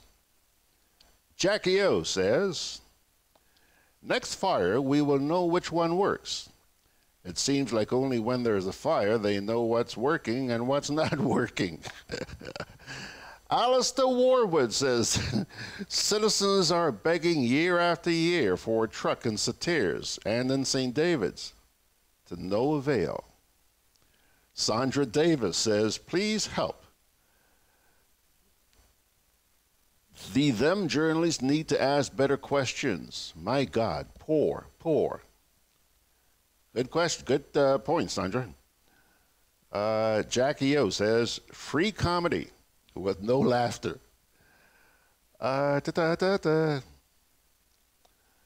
DeRigg says, if a real big fire takes place, crapo smoke we pipe. Okay.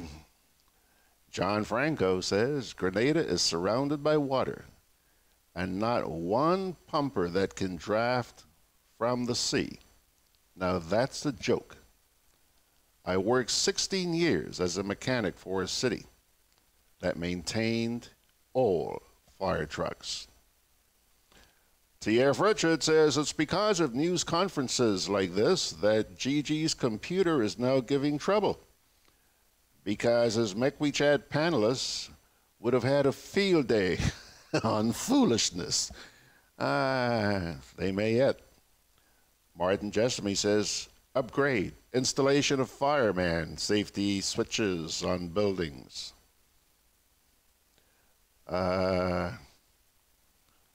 Shirley Simpson says, yes, it's me, Shirley Simpson, the singer. Good morning, my dear George. Happy, blessed New Year. Keep up the good job you're doing. John Caliste is saying good morning. Martin Jessamine says the schoolboys and girls work with them. Byron's peddlers, runners. That's just the first one. Needs to crack down on these kinds of playhouses. Martin, I haven't got a clue what you're talking about. Wheel and turn again. Wheel and come again. Shirley Simpson says, we'll skip that. John Calais says, Grenada always has a fire truck problem when responding to fire. It's time that they seek help with training. Okay, we're getting there,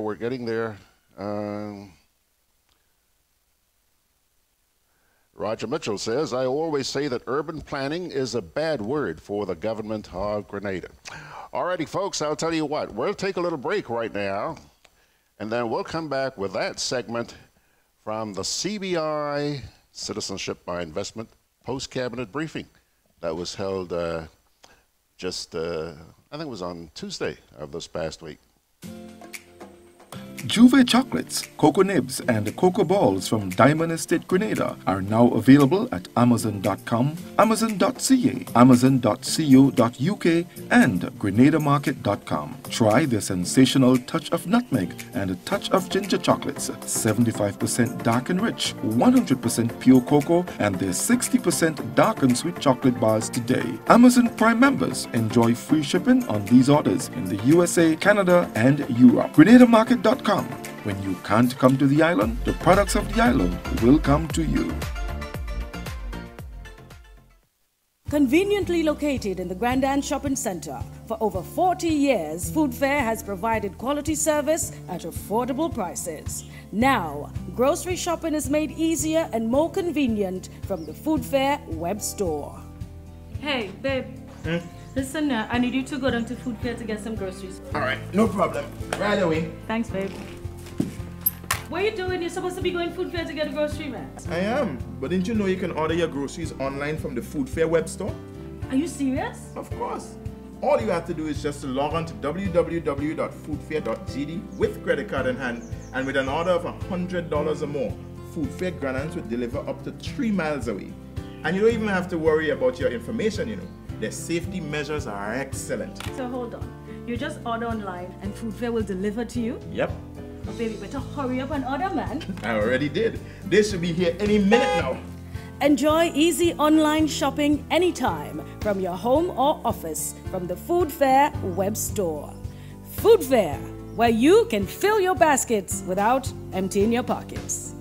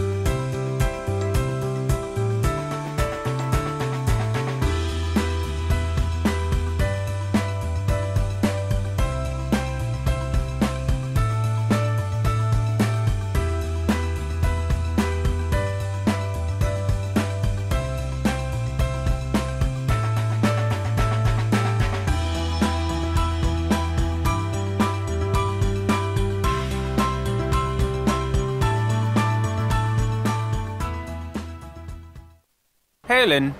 Hey, neighbor. Here's the bill I asked you to pay for me. How did you get your electricity bill to be so low? For one, we size our transformers just for what we need. And we unplug transformers, chargers, and other devices when they're not in use. We also replaced our light bulbs with LEDs. They burn less energy, right? Much less. I even replaced the seal on my refrigerator door to keep the cold air in. And Grenlec is always advising us not to open the fridge too often. That's right. And my family washes and irons in bulk. With fuel prices changing all the time, how do you know if it is working? We pay attention to the usage history table. Over time, our average usage has decreased. So while Grenada can't control fuel prices, I can conserve energy and save money. Grenlec, energizing our Grenada. Okie dokie, folks. Let's see what time it is here. About 15 seconds before 11 o'clock. Running a little bit behind this morning, but that's good because I just got off the phone with Peter Andall, and he's going to be a few minutes late getting here as well, which gives us time,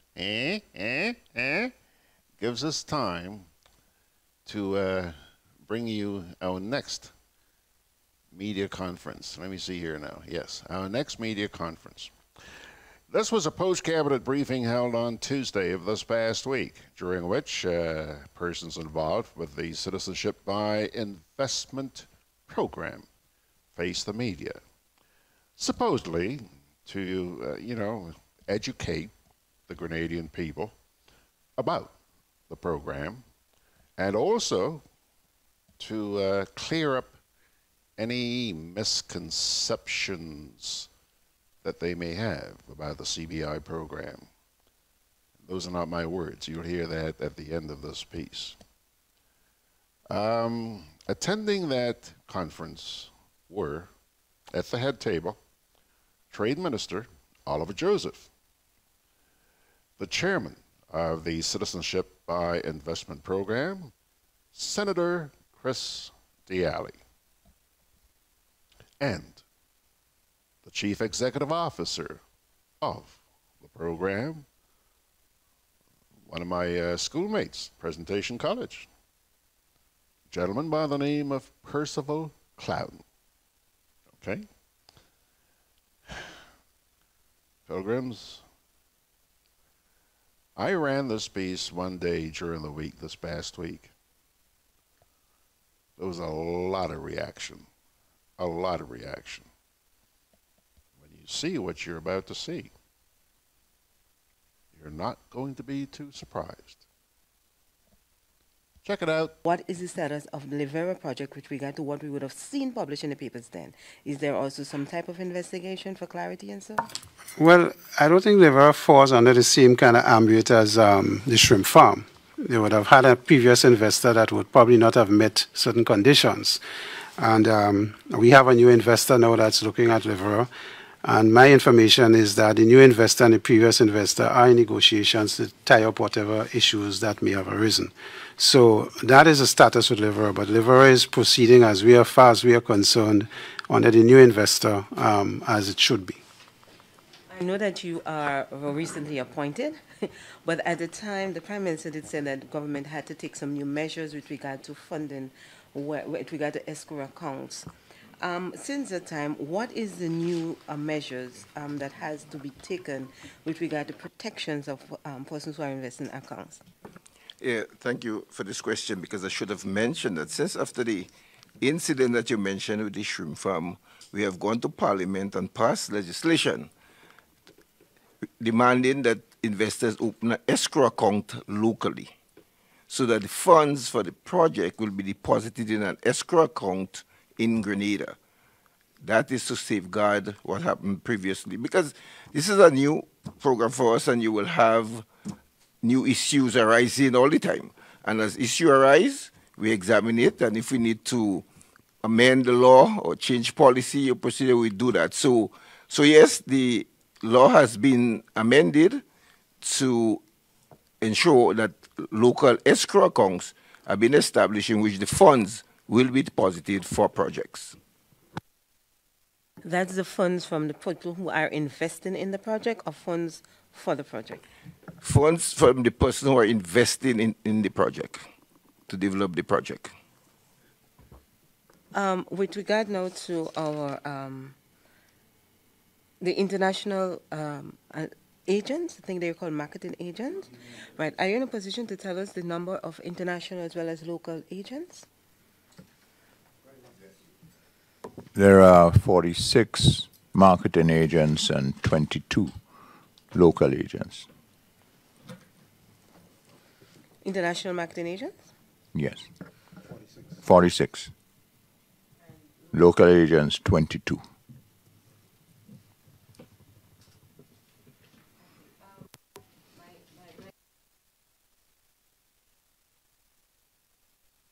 Sorry. My other question has to do with, one person had asked me in a conversation, and I'm going to ask you here, whether or not a person who would have obtained a passport, what happens when it has to be renewed? Is it renewed how a local will walk in and say, I'm here to renew my passport and provide the requisites? Or do they have to do it again through the agents, and the due diligence process must be involved? How are persons who obtain in citizenship and have a passport renew their passport? What's the process? It's through the regular renewal process. And they don't have to come back to CBI for another approval.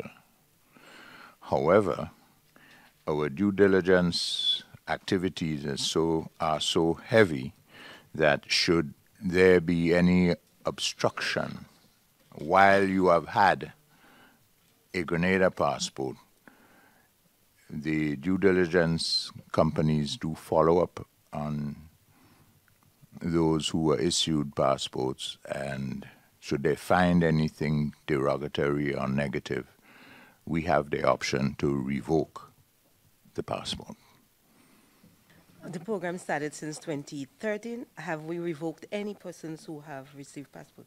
Have we revoked any citizenship and passports? Not to my knowledge at this point.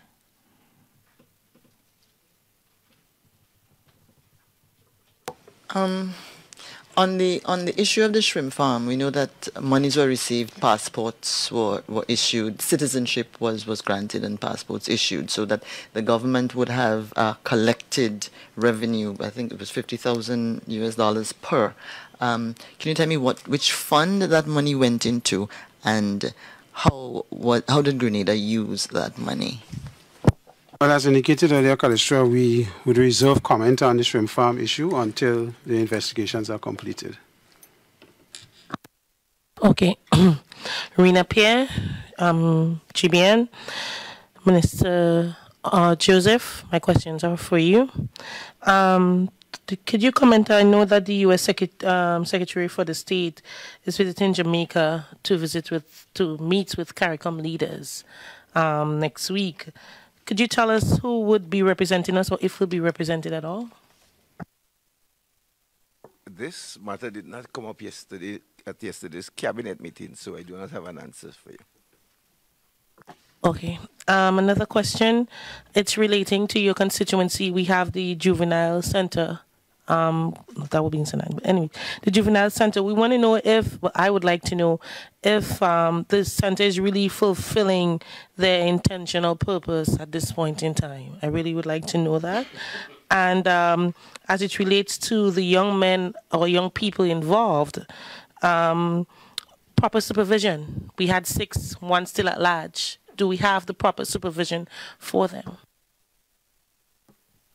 As far as I'm aware, this center is playing a critical role in helping shape and transform lives of young people. There are a lot of benefits. They did extremely well last year in the CXC exams and in the skills training. So from my knowledge of it, it's meeting its objective. With respect to the person that you said is not yet, it's still missing, I cannot comment. I have no further information on that. But I know that they're properly staffed, and the Ministry of Social Services is a ministry that under which they operate. So I could only speak from the best of my knowledge, sitting in cabinet and listening to the minister, that we are satisfied with how it is operating. In the discussion yesterday, was there anything as to measures made to let with the 6 being gone, well, not being gone, but being able to leave the facility, any extra measures being put in place to ensure that? Yes, the minister called an emergency meeting of the board of directors and staff to discuss measures that will be put in place to ensure that that does not happen again in the future. Right. My final question, it's regarding the Langine Corner. I know that there's some work being done at it. I think it's in between Windsor Paris and Pegmotor. There's been work being done there, but motorists and persons are concerned that it's still a safety hazard, and thinking that the road should be closed for a while or until the situation has been fixed. Yeah, I've heard that concern. It's in my constituency. Work started to build a wall, and then the road collapsed, and they started digging into it. When I spoke to the Ministry of Works engineer, they said they are meeting with the police and they will make a decision. First of all, they were looking at having it only one way instead of blocking it off for 2-way. But this decision is made between the engineers in the Ministry of Works and the police department. And they will decide whether to block it off completely or whether or not it is one way. The latest report that was given to me is that it is a one-way traffic at the moment. Minister, if I could just go back to the gentleman at the CBI. You mentioned of an investigation. Can you disclose to us who is conducting that investigation? I know it's handled by our Attorney General's office.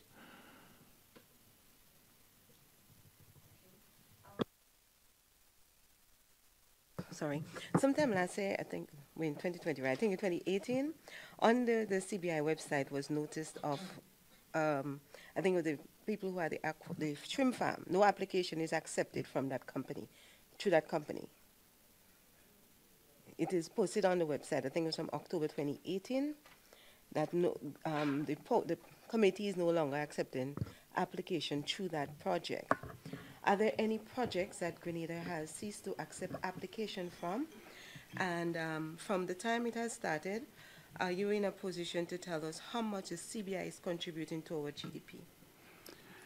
I can see that there are no further applications under the shrimp farm issue. Yeah, all right. That is My closed. question is if there are other projects where No. similar measures were taken. Not on the current projects that we have, apart from the shrimp farm issue. GDP contribution, CEO, you have an idea? Thanks. I would estimate it to be about 10%. Annually from 2013 or 10% for 2019? For 2019. Do you have data for the other years? No, no, I don't have prior years data. That contingency fund law that was passed, I think in December, can you explain it a little bit more to the general public, please, Minister? Yeah, sure. Now, under the Act, CBI requires us to put aside 40% of revenue earned from the CBI into a contingency fund that we can use in case of emergency. So if you have any disaster and you need to respond to it, you have 40% of the fund set aside. That is different from when we present the budget and we talk about a contingency under the budget. This contingency and the budget is to meet recurrent expenditure. So this contingency fund is directly related to the revenues collected under CBI that must be set aside. So we have a set aside of 40% of the revenue collected that we can use, and the Act goes into all the details, how you could use it, when you could use it, what will trigger it. You know, I say disaster is one such area in which you can use this contingency fund, and therefore the law sets clearly how you could access this contingency fund. I know that it should be managed, I think, or supervised by a committee. Can you tell us who are the members of that committee? Right. As well as who are the other members of the current CBI committee, besides the chair which were introduced Oh, the today? current CBI committee? No, well, you're talking about two different Yes. committees. I will deal with one with the contingency. Okay. The chair will decide, will tell you about who are the members of the current CBI committee, right? Now, there's a committee. What the law identifies the area from which the people must come from, so the Act was passed in December to take effect in January. Very soon, Cabinet will name the members. The ECCB will have representative. In fact, the ECCB, the funds will be held. The ECCB will have control in terms of investing the funds. And where is the best place to invest the fund? You know, on the international market to invest these funds. Because if you have 40% in a contingency fund and it's just lying there, then you get no benefit from it. So it will be done to invest. So it's very soon, the members, as I say, all what the Act says is where they should come from. One from finance, one from accounts, you know, one from business, and it will be named very shortly by the Cabinet. The members of the current committee will be dealt with by the chairman. Right. Well, we have myself as chairman. Our deputy chair is Mr. Ronald Teodo from GIDC. We have Mr. Philbert Charles sitting. We have Dr. Wayne Sandyford, Ms. Ophelia Wells, and Ms. Edith McDonald, and Senator Katisha Williams. Gentlemen, may I just ask, while Grenada is a prime country, what else can be done under the CBI program to ensure that the program maintains its credibility and possibly even become better? Thank you. One very important point to maintain its integrity and expand it in terms of longevity would be the due diligence factor. That clears us from accepting or putting through in our communities undesirables. And I think that's one of the most important things. The other important thing is in terms of program, we are instituting now some mechanisms where we monitor the payments coming in. We want it to be on a timely basis. So we have been developing processes to maintain that. As I'm on the line, I would just, I want to compliment the minister and the administration for having thought to put 40% in a set-aside account for incidentals like disasters. I spent a long time in a disaster area, and after a hurricane, for example, the residents go scampering here, there, and everywhere without direction, without any monies, help, except for the federal government because it's a U.S. territory. We don't have a federal government, a U.S. government to back us up. So that contingency fund is well placed. Let me just add to the due diligence aspect that you mentioned, because I think it's important that we understand the multi-layered aspects of that. And because of how the program is set up, when a potential applicant makes an application, there are a number of checks. So you have the international marketing agent that have to do some vetting and checking. You have the local agent, that's another layer, that has to do a number of checking. When monies are received through the banks and through the banking system, the source of the funding have to be checked again to make sure it's coming from a requisite source. And then we have the international agencies that do the checking, like Exeter and, of course, FIU and so on, that does further checks to make sure that these applicants are what they say they are, and the monies that they're coming with comes from a source that can be trusted. So we have this multi-layered level of checking and security screening to ensure that we reduce the risk to almost zero, and to ensure that the applicants that come are bona fide people. So I wanted to spend a little time on that because I think it's important for the public and the general to understand that we do maximum screening at both regional, international, and at international levels to ensure that the applicants are properly vetted. And that, to answer the question posed, that helps in ensuring that the program continues to have sustainability.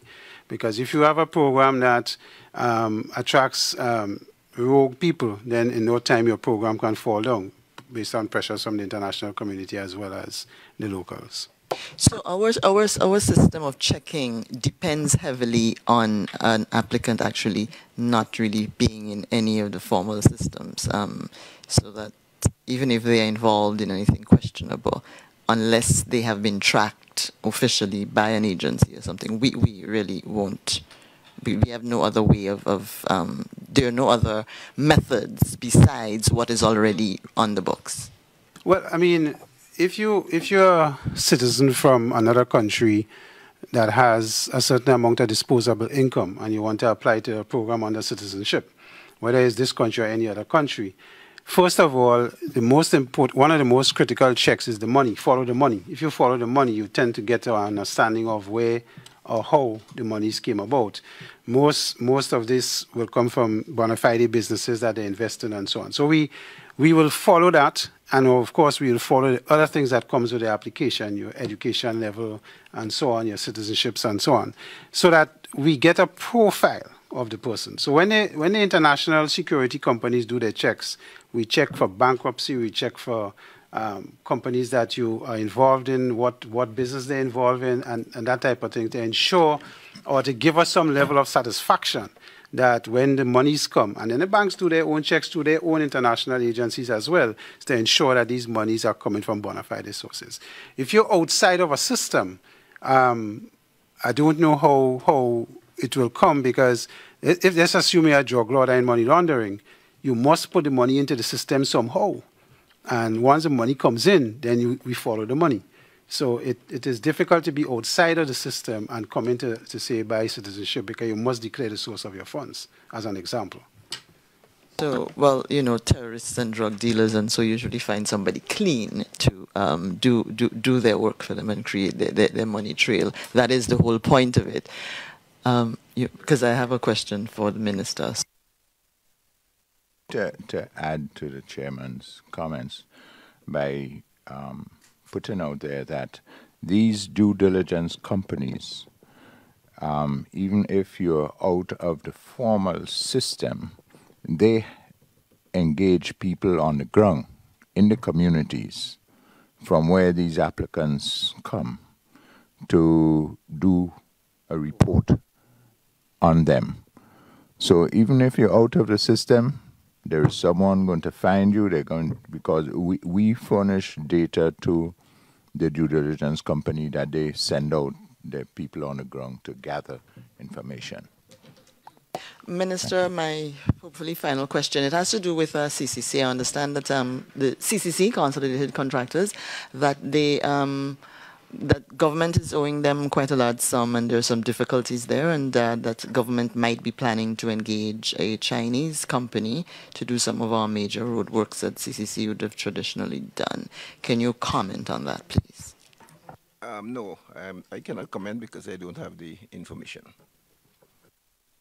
Minister, just a little bit more on that CBI program. One of the benefits is gaining Grenada citizenship. Has Grenada, as a minister, sit in Parliament, sit in Cabinet, has Grenada appointed any of the CBI citizens to a diplomatic post? And if so, sit where? No, that diplomatic posting is something completely different from the CBI program that I track. My understanding is to become a diplomatic representative of Grenada, you have to be a citizen, and you can gain your citizenship through CBI, as well through naturalization as well as birth. So has anyone who have gained citizenship through CBI has been appointed by this government to serve in any diplomatic position? No, I said the diplomatic track is different. And if you're an ambassador at large, you don't have to be a citizen. An ambassador at large does not get the diplomatic immunity, you know. People think because you're an ambassador, you get diplomatic immunity when you're accredited to a state. So if we appoint you as ambassador to Cuba or the United States or whichever state you're appointed, and the receiving state will do all the due diligence check and accept you, then you get the diplomatic immunity. If we appoint someone that is a, say like if we have an ambassador to the United States that have citizenship of the United States, they will say this person cannot get diplomatic immunity because they're one of our citizens, right? So the protocol established, the Vienna Convention of 1961, deals clearly with the established immunity and the protocols and how people will be treated. There is a whole international protocol, the Vienna Convention governs that. So the same diplomatic immunity that the U.S. ambassador will have here that is appointed to Grenada, our ambassadors to the United States will have diplomatic immunity and privileges. If you, as I said, appointed as ambassador at large, so that means you're not appointed to any country. It's just an envoy. You would not receive diplomatic immunity. There are some courtesies that will be extended to you on airport arrivals and so on. You will see a line saying diplomats, and you enter it, but you're not immune from anything. And I think that sometimes it's confused with all holders of diplomatic passports getting immunity. It is not like that. I do understand what you're saying, but sometimes we have people who are led to believe differently, and that's why I asked if we have CBI citizens who were ever appointed to hold diplomatic posts. That's my reason for that. No. The answer is no. Yeah. Just a question. Based on a lot of things being said and reports made by Al Jazeera and stuff like that, my question is here, our CBI program, is there any case where, or is there anything stating where ministers or persons within government bringing in investors to be a part, or introducing investors to be a part of the CBI program? Do they have that kind of privilege?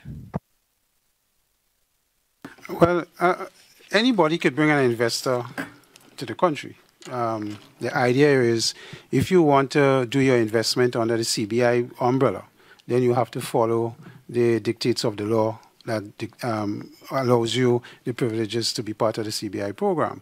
But investors don't have to come under CBI, and anybody could introduce an investor. I could introduce an investor to the government in a particular area where they may think that there is need for development and so on. So it doesn't restrict in that sense. But once you want to come under CBI, then you have to follow the rules and the law as the CBI will have for that.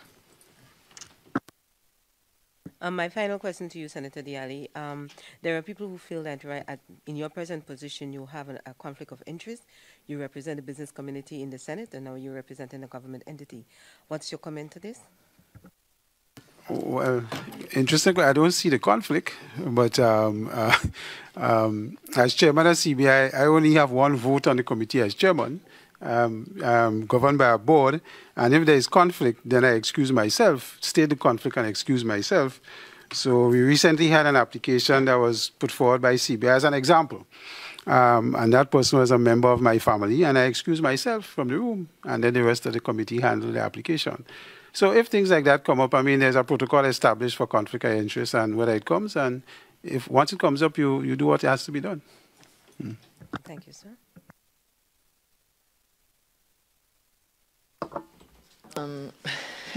Thanks, Liz. Any update on our oil and gas situation? I don't think we've heard anything for a while. The last I heard was that a Chinese company had bought over interests from the Russians, who seems to have run out of the requisite funds for what needed to be done. Any updates? And can we now say, I know government had refused to tell the people of the nation what is this the name of the new entity that now has exploration rights. Can we now know? So an update, sir. The government has made all the information available, and what the latest position you've heard from the government is still the latest position. I have no other information to the contrary concerning any new company or whether drilling. I think the appropriate minister responsible for energy, will make a statement in due course to keep the nation involved. Colleagues, are we through? All right, thank you so very much. Is there any final word any member on the head table would like to make before we wrap this up? Yeah, I want to say that this citizenship by investment, perhaps we need to do more publicity with respect to how the country is benefiting. Because coming into St. David's will be a new hotel that will be constructed as a result of the citizenship by investment program. This hotel is expected to create hundreds of jobs for people of Grenada. And of course, for St. David's, it's huge because we need to attract investment of that nature into the rural areas of Grenada. And we have other areas in the island, St. Mark's, for example, where I know a next CBI project is going to be located. And there are tremendous benefit. So this fear of CBI, I think, is because of a lack of knowledge and maybe the citizen not involved enough. So I'm aware that the CBI committee has this year decided to keep the public relations up in terms of informing the public of the benefit of the program, because it does bring a lot of benefit to the people of Grenada.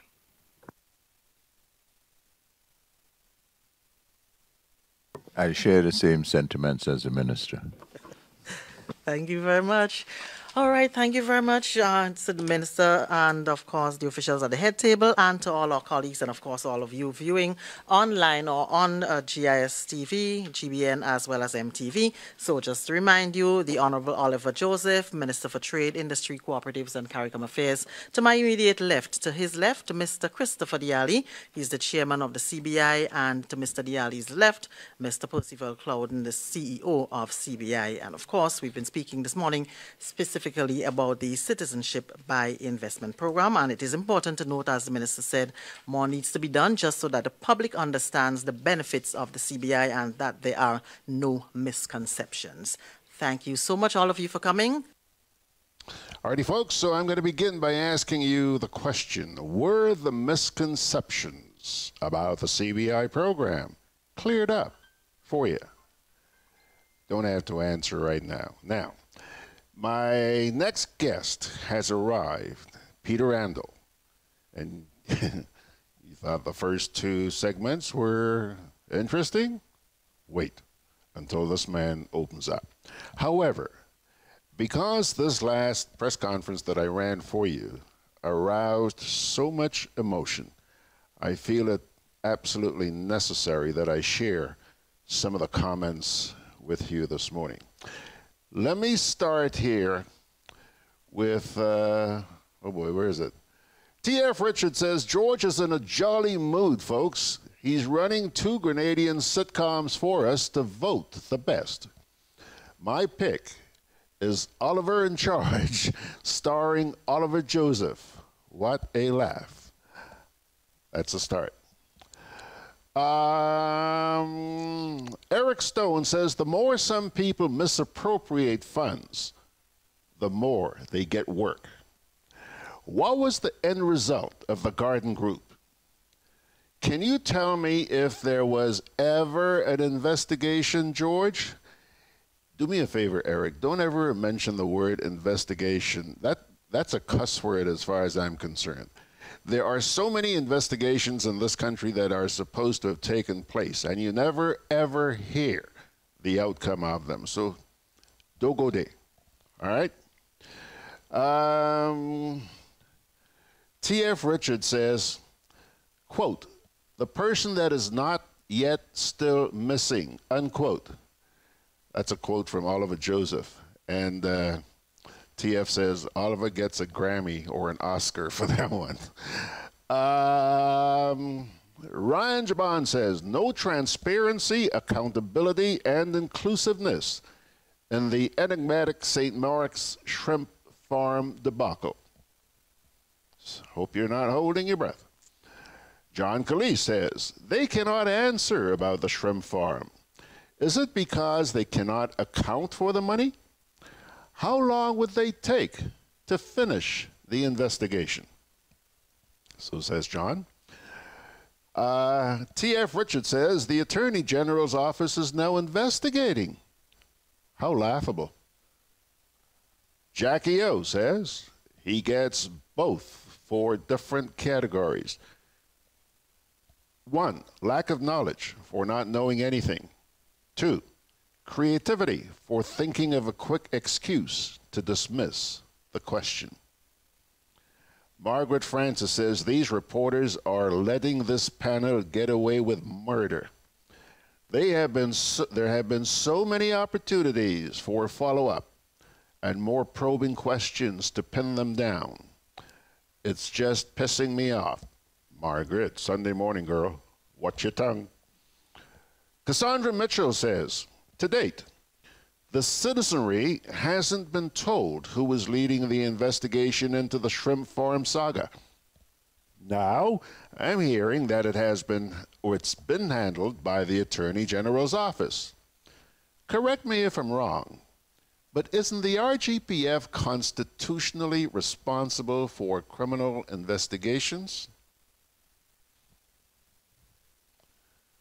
T.F. Richard says,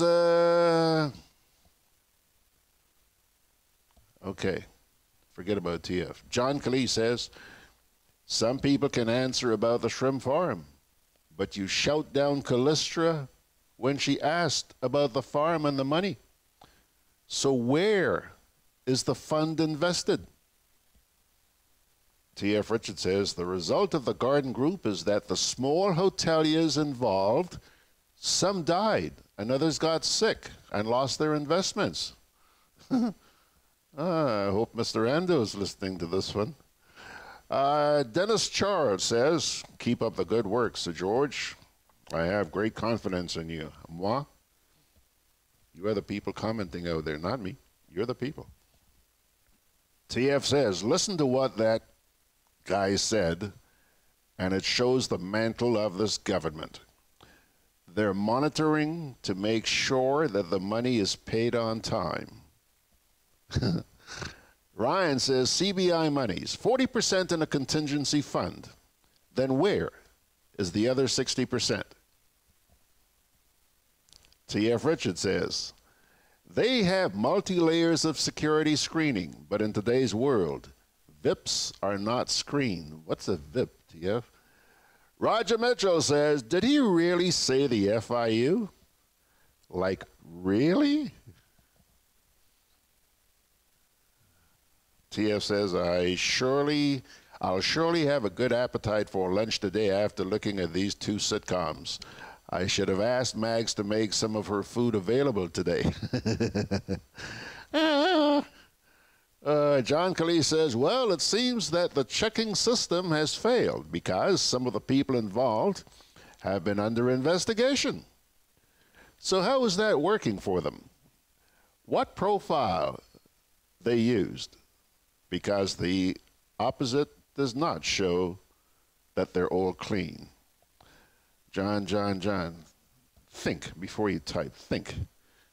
T.F. Richard says, Roger Mitchell, when these guys look back at these conferences, they have to laugh at themselves. But then again, they look back at it when they're having drinks. Andrea St. B says, did they get a profile of Charles Liu and profiles of all the other convestors, not investors, convestors, who have come, gone, and left the island in debt? McMahon Alexander says, in Grenada, you all don't turn you all back on any money. Roger Mitchell says, I'm parking this one right. The CBI program in Grenada has seen its last days. Tessa Barry is asking, who is doing due diligence on the due diligence companies? Eric Stone says, T.F. Richards, my point is different. Andrea St. B. Okay, forget about Andrea there. Cassandra says, as it relates to the mention of contingency funds, Section 79 of the Constitution states, Parliament may make provision for the establishment of a contingencies fund and for authorizing the minister for the time responsible for the finance. If satisfied that there has arisen an urgent and unforeseen need for expenditure for which no other provision exists, to make advances from that fund to meet that need. Is there or was there an urgent, unforeseen need for expenditure that we aren't aware of? Okay. T.F. Richard says, Straker, I guess referring to Ms. Straker, needs to stop making the minister expose his level of incompetence.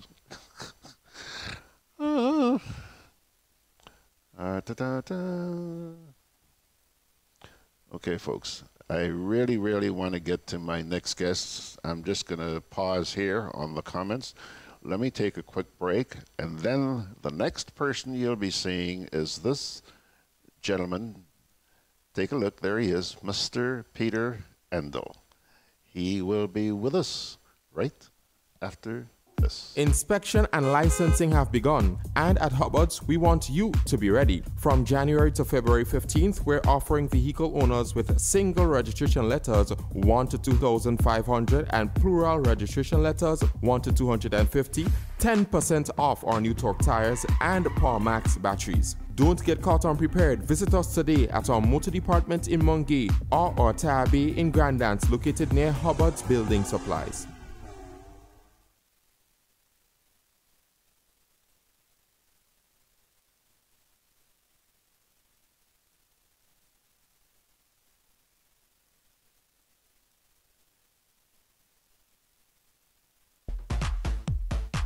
I'm always on the move. Training,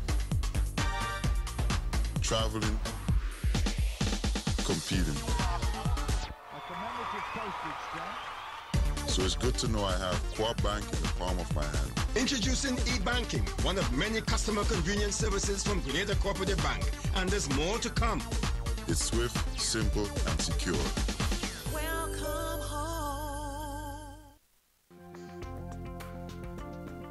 Together with you, our customers, we energize our community. Together with you, we energize our economy. We are working together to give our nation a better tomorrow. With you, we energize our future. Together, we energize our nation. Thank you for partnering with us as we energize our Spice Island. Renlec, energizing our Grenada. Juve chocolates, cocoa nibs, and cocoa balls from Diamond Estate Grenada are now available at Amazon.com, Amazon.ca, Amazon.co.uk, and GrenadaMarket.com. Try the sensational touch of nutmeg and a touch of ginger chocolates, 75% dark and rich, 100% pure cocoa, and their 60% dark and sweet chocolate bars today. Amazon Prime members enjoy free shipping on these orders in the USA, Canada, and Europe. GrenadaMarket.com. When you can't come to the island, the products of the island will come to you. Alrighty, folks, we have been waiting on this gentleman to show up, Peter Andall. You know, I think this is probably the first time we're really going to have a nice long chat. I have been one of the big fans of our property he ran on Melville Street. You know that restaurant right next to the bus terminus? Yeah, man. Georgie Porgy has had many a meal in there, but that's now been sold to Huggins, as I understand, and I don't know what they're going to be doing with it. But nevertheless, he's here this morning, and the reason why I asked him to come in is because once we heard Andall and Associate closed, the rumor mill began. Yeah, a lot has been said. And I wanted to get it from the horse's mouth. I wanted this gentleman to give me a little bit, as I described it on the site, a chronology of what happened, including a little bit about himself, because I really don't know much about a man except that he owns some supermarket and, you know. So, take a look. Peter Andall, good morning, sir, and how are you? Good morning, George. Welcome. I'm fine. I get you out of bed on a Sunday morning? I've been up a long time ago. You've been up early? Yep. Yeah, early to rise. Early to bed, early to rise. Yeah. Peter, you heard my little introduction here. And I want you to try and explain things to people so that they could say, well, I heard it from Peter Andall. Yeah, okay. Start by telling me a little bit about Peter Andall. Who are you? Okay. Let me start. A black boy from St. Patrick's, born in Prospect, St. Patrick's. Went to school at the Samaritans Primary School. And then to McDonald College. I got a scholarship in those days. McDonald College, 5 years, no, actually 4 years. I went into Form 2, McDonald College, and graduated 1970, it was. Spent a short stint at GBSS, wanted to do A-levels. Didn't stay there very long. Times was hard. My parents was very poor. Had to find a job. So I left school. I got my first job at Nawasa, or those days, Central Water Commission. Class 2 clock, I think it was. Yeah. Spent about 6 years at that establishment. And then moved on to Holiday Inn, which is now Radisson. Spent another, I think, approximately 5.5 years at that location. That's establishment. That was the sum total of my employment. But while I was there, I started a small business in Tempe, close to the Coke factory. And when I left Holiday Inn, I expanded. I opened another location on Lucas Street. And then I got involved in Ideal Bakery and three other gentlemen put together and bought that establishment from Mr. Noel. And in a way, Ideal Bakery is what put me on my feet. But I sold my shares in that company, I think it was 1990, thereabout, and got into supermarket in honest. My first outlet was in Belmont. I went to that place from, I think it was, the gentleman in now, Belmont Main Road at the time. I quickly moved on to United Grocers in Tears Street. Bought that from Benjamin Mitchell. And from there, continued outlet in River Road, another one in Springs, then Parade, Grenville at the box shop, and I think the last one I opened was Guave. And all this was done before Ivan. And you're talking about 6 outlets here? Yeah, I was 6 outlets. Okay. And then came Ivan. And Ivan, we got looted out almost completely. 4 outlets got looted out completely. Grenville, Guave, Springs, River Road. Looted out completely. Parade, the roof got damaged. And carnage was pretty much intact. And that's where I started. After Ivan, there was a short time I thought, something, this doesn't make sense. But then I quickly... Doesn't make sense and you have 7 businesses going? Well, remember, like I said, 4 of them was looted. Okay, right. Okay, yeah. Stocks, equipment, everything. Yeah. Plus we had some damages in the building in Parade. And although we was insured, we wasn't insured for looting. So of course the insurance companies didn't pay us for the stock that was looted out, or equipment. Okay.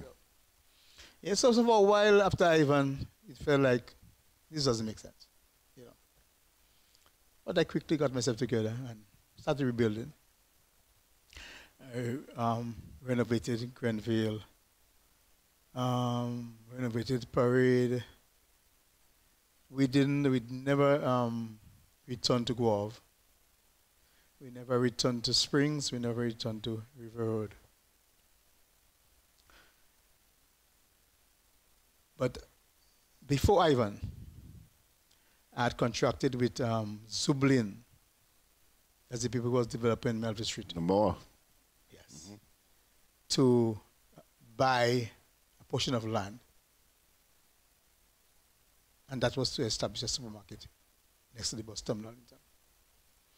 And in a way, that was, my focus was on that. So where the Melville Street supermarket is, or was, you bought that from Zublin? Yes. Well, it wasn't bought really, it's more the lease. Okay. 66-year lease. Go ahead. Yeah. So in 2008, we did that building on Melville Street. And For a short while, it was doing fine. And then it was 10, 11, the downturn started in Grenada, where the economy really went. And for quite a few years, we really struggled. And despite appeal to my bankers to reschedule the loans, they didn't work with me. So finally, in 2018, we decided we need to sell Melville Street. The debt servicing for that loan was just too much for the company. So that's how Melville Street went. Yes. And I think the sale of Melville Street is what triggered this whole episode with government. Let's get down to brass tacks. Yep. Once we confirm with the IRD that the sale was ready to go through, and asked to provide the exact figure that we need to pay for transfer tax. That set, just a train of actions, that resulted in Andall Associates, in fact, having to close their doors a few weeks ago.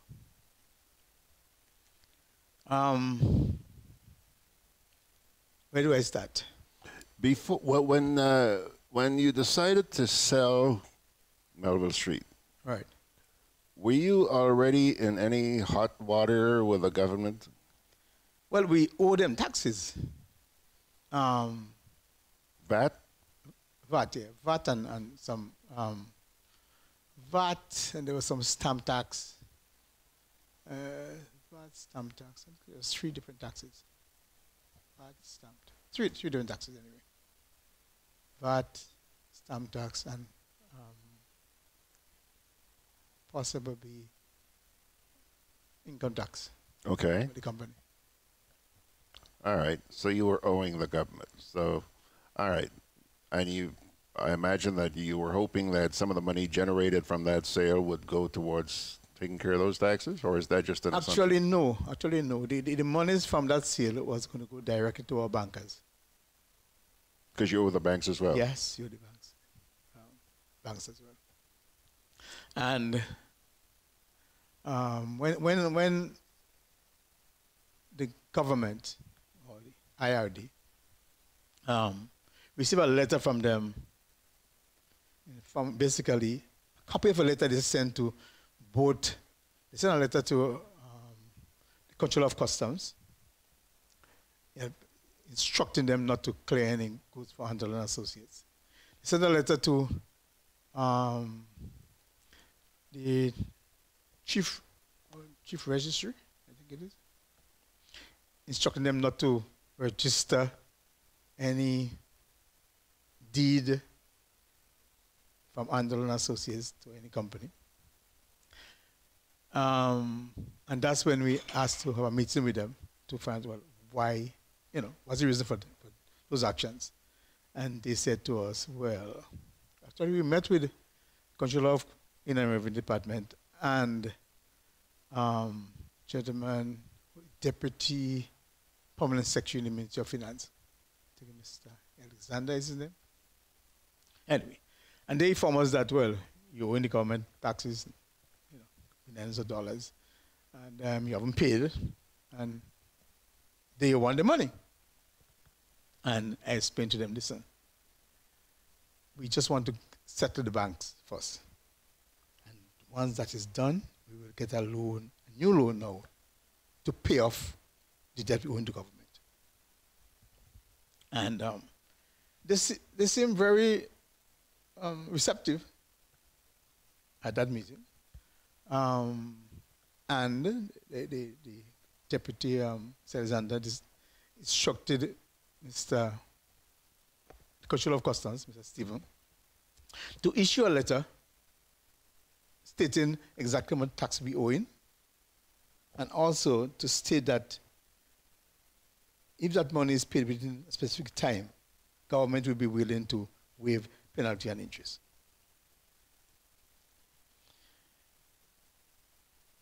About a week later, we got a letter from the Controller of Inner Department stating how much tax we owe in, but omitting the second part about the waiving of penalties and interest.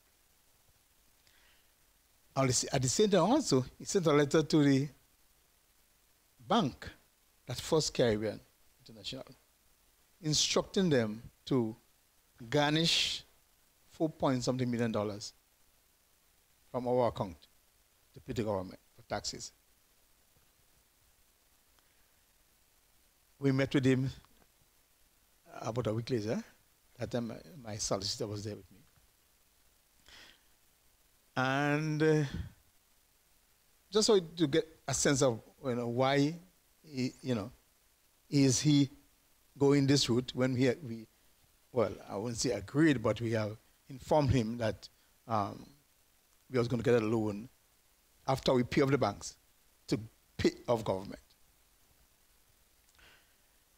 Long and short, he said basically, no, government wanted monies now from the sale of the property. And in fact, he indicated that $1 million now would be what he's looking for. And we explained to him that, well, based on the monies we receive from the sale, after we pay off, the banks and so on, the money remaining wouldn't be that much. And in any case, we have to pay off the workers who would be dismissed from Melville Street because of closing of that outlet. And so we offered to give government $250,000 from the sale of the property. And he, that's the controller of cost of Inner Revenue Department, said no, he's not, government wouldn't settle for that. Anyway, in fact, we actually paid the government from the sale of the property about $400,000, $400,000. So how much? About $400,000. $400,000. Right. Despite that, government refused to release our containers, which was on the port. And in fact, subsequent to that, they issued another two garnish letters. They sent one to Core Bank and a further letter to FCIB. Well, I probably should backtrack. The first letter they sent to FCIB, of course, the monies wasn't in the account. So that garnish letter didn't succeed in getting any money to the government because the monies that went to FCIB was just the amount that we were owing them. So there was no extras. And it appears that when the controller realized that the monies he was hoping to get from the sale didn't come true, he seemed to have triggered a sort of angry response, and I think the letters that he issued to Core Bank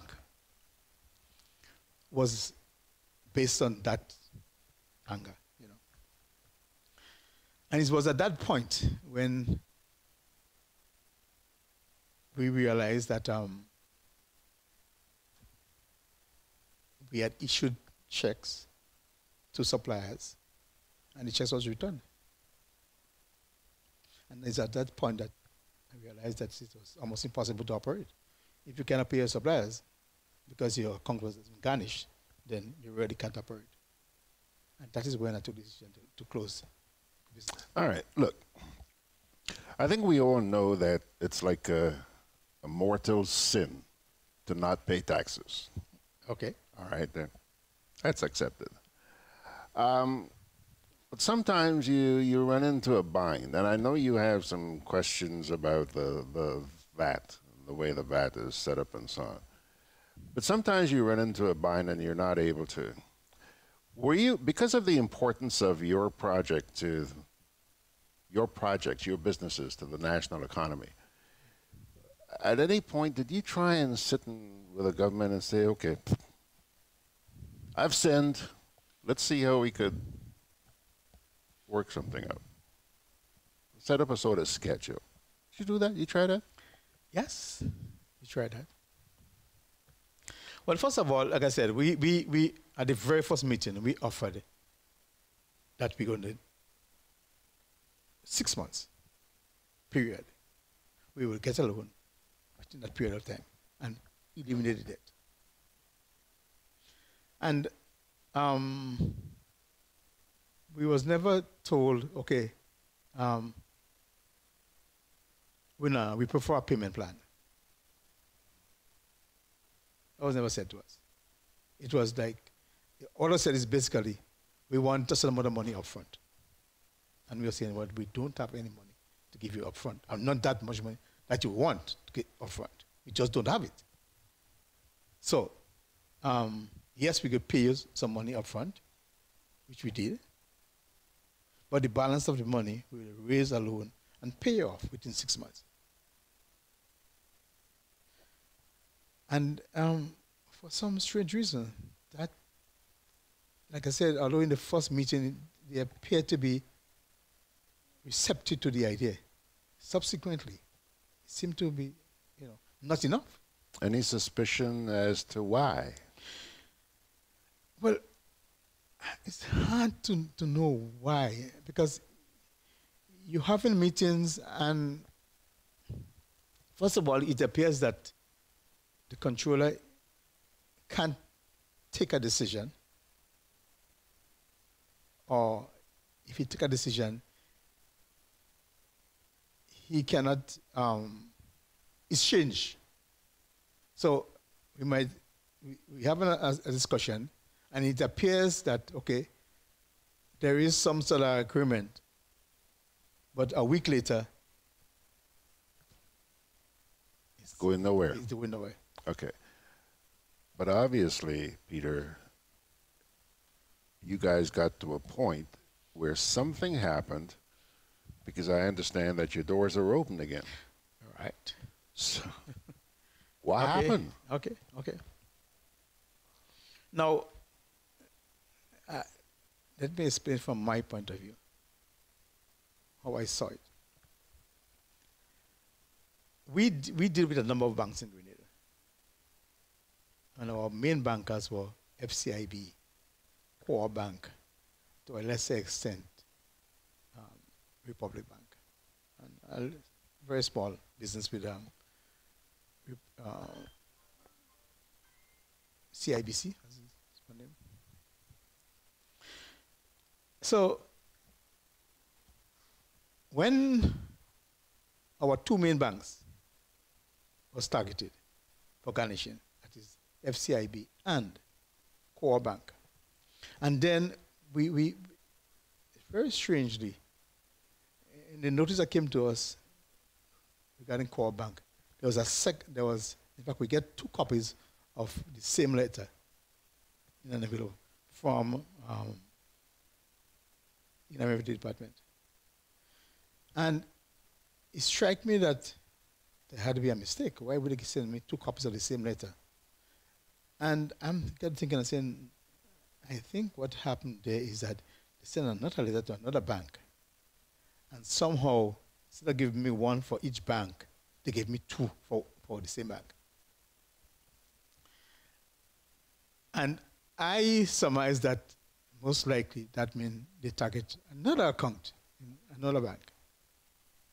Turns out that they send a second letter to FCIB. And I don't know why. So our calculation was that, okay, if they garnish their account in Core Bank, they probably garnish their account in the other bank also. So we really can't operate.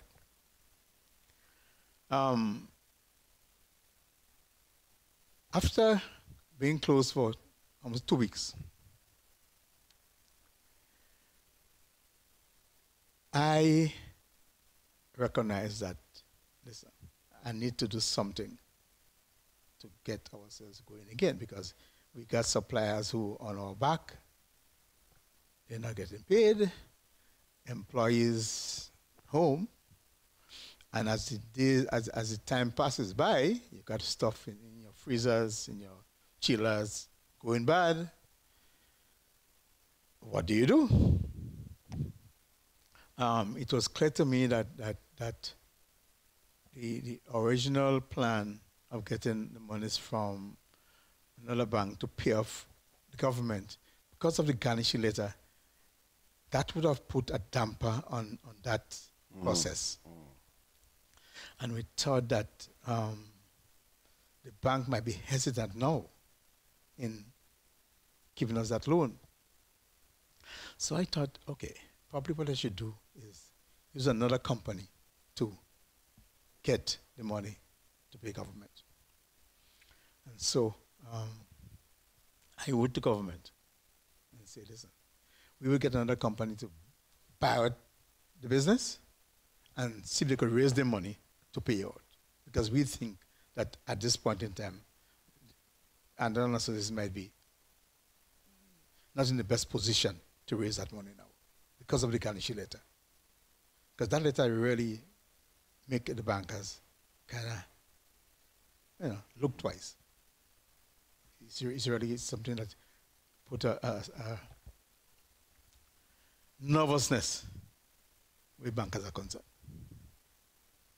So I want to find out how you got back. Right. So I wrote to government and said, listen, this is what we're going to do. Yes? And I believed that because of the uproar over the closure of the company, they wouldn't continue garnishing our money. So I took the chance to reopen the business and put the money in an account that they haven't yet garnished, and use that account to run the business. It's as simple as that. Believing that the response from them would be positive, and there wouldn't be any negative action taken by government. And there hasn't been? No, there hasn't been since.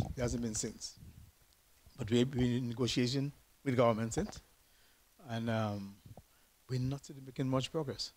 You're not making much progress? No, not making much progress. So you're saying that there is a possibility that doors may once more be closed? There is a possibility. Because also, the company is suffering financially. Because remember, we have almost $250 million sitting on the port. Those that have been paid for. Well, what puzzles me, Peter, is that Andall and Associates I'm not an accountant, but the man on the street looks at your business and says, hey, there's a business that's doing pretty damn good. You always have a steady flow of traffic. How come you guys have money problems? Well, like I said, our problem is basically what we call over leverage. That meaning the debt the company has taken on over the years to relaunch itself after Ivan. Okay. Once business is not at a certain level, or is there's a tongue in business, it means you're starting to struggle. And like I said, for a number of years, we struggled. We really struggled. From 2012, come back 2018, 2019, we really struggled. So the accumulative losses over the years finally took it to a point where... Okay, took its toll. Yeah, it's just too difficult to continue. You know, I want to make it clear that you held a press conference a few weeks ago up at Parade, which I attended. And I listened to you, and I actually played your press conference on this program. which gave us one side of the story. I like to get the other side. So I set out to get, because you had made so much mention of the Controller of Inland Revenue at your press conference, I tried to reach this man because I wanted to hear his side of the story. It's only fair, no? All right. Yeah. You know, I tried for about a week. I just gave up. I have too much on my hands to spend a lifetime chasing after people who just don't seem to want to talk to you. Okay. Okay? But I would love to hear from him. I would love to hear from him. But I just want you out there to know that we did try for some balance. Okay? Jackie O says the transparency is very convincing. And Ryan Jaban says looks are deceiving. Tessa Barry says, Mr. Andall, what strategies as a businessman did you use during the struggling periods? That's a good question. My background in business is very limited. Very limited. It might seem like I did all this, but it's very limited. Most of my what I would call training came from my stint at Holiday Inn, which they have a pretty good system that they use to operate. Holiday Inn is an international hotel chain. Sure. Yeah, pretty good system. But during our years when we were struggling, mostly what we try to do is to improve on our purchasing, the way we purchase stuff, so that we can maximize profit. Now, if you operate in a business in Grenada, and most of the stuff you sell is bought from local importers, margins you make on those things are not high, very low margins. But if you can import stuff yourself, then you make a better margin. And we have tried to do that. The problem you face is that you need money to do that. And our banks was not forthcoming in helping us go that route. So the best we could have done is look to cut our expenses. There you go again. You got a problem there right there, because some basic expenses you already have no control over. High power costs, telephone, water, and basic taxes that you pay in Grenada. That you can change, you know. So there was not a hell of a lot we could have done in changing the trajectory of the business, except we got some help from our bankers. And like I said, they wasn't forthcoming. Who are your associates? Your company is Andall and Associates. You're right. You're the CEO? Yes. Okay. Who are these associates? The associates are employees. Employees? Like they own shares in the company? They own shares in the company. Okay. Employees who make 10 years. Once you make 10 years, you're given shares or they have to purchase? Given shares. They're given shares. Okay. Those are the associates. Okay, because that's a question that's been asked since the last press conference. Okay. Peter, what's happening with the employees now? Are they satisfied that they're back at work? And what percentage? Is everybody back at work? Well, they're satisfied to a certain extent, but the cloud is still hanging over the company. So there is this uncertainty as to will the company continue, or will it shut its doors again? So there's the uncertainty, but people are glad to be back at work, that's for sure. As you sit here now, can you look at me and say, George, boy, look, I really want this thing to get back on its feet. But I have doubts. Is that how you feel right now? Or are you optimistic? Yeah, man, I'm going to fight this to the end. George, sometimes I feel very tired fighting this battle. Sometimes I feel very tired fighting this battle. And in a way, I feel it's like a manufactured crisis that never really ought to have happened. For me, I thought it was a very simple matter of getting a loan, paying off government, and just moving forward, restructuring the company after we got rid of Melville Street. Because like I said, that was the albatross on the company's back financially. So I'm looking at this and saying, how did we get here? Why? There was no need for this. See, like, this is what's puzzling. It's really puzzling. There's no need for this. And I don't understand why we even at this point. But here we are. T.F. Richards says, I think he's somewhere on a truck in Idaho right now watching you. And he says, the issue of employees owning shares is the same trend Bill Gates used in Microsoft. Did you know that? Oh, no. I don't know. He also asked, Mr. Andall, as a local investor, entrepreneur, have you ever approached government for concessions? And if so, were they granted? Never approached government for concessions. You've never? Never, no.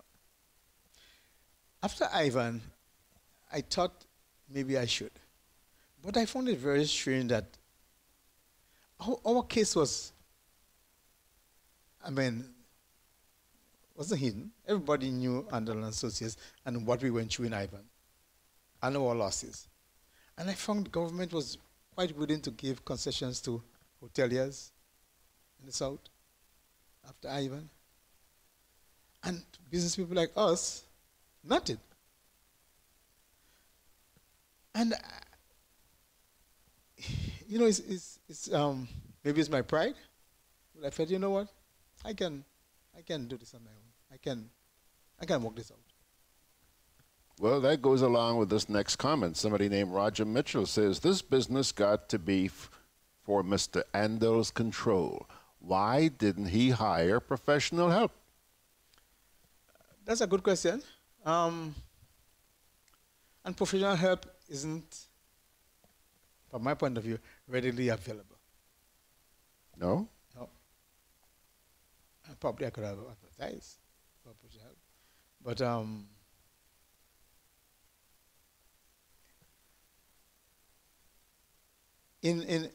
during the years, I hired a couple of managers, and it didn't improve the business. And what? It didn't improve the business. Okay. You know, we had an accountant on our staff. Still have an accountant on our staff. But I think the answer to our problem was wasn't just getting professional help, I think was getting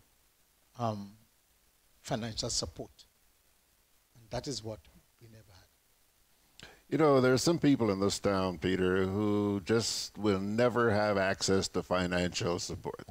I guess you're one of them. Let me ask you this. Here's another comment.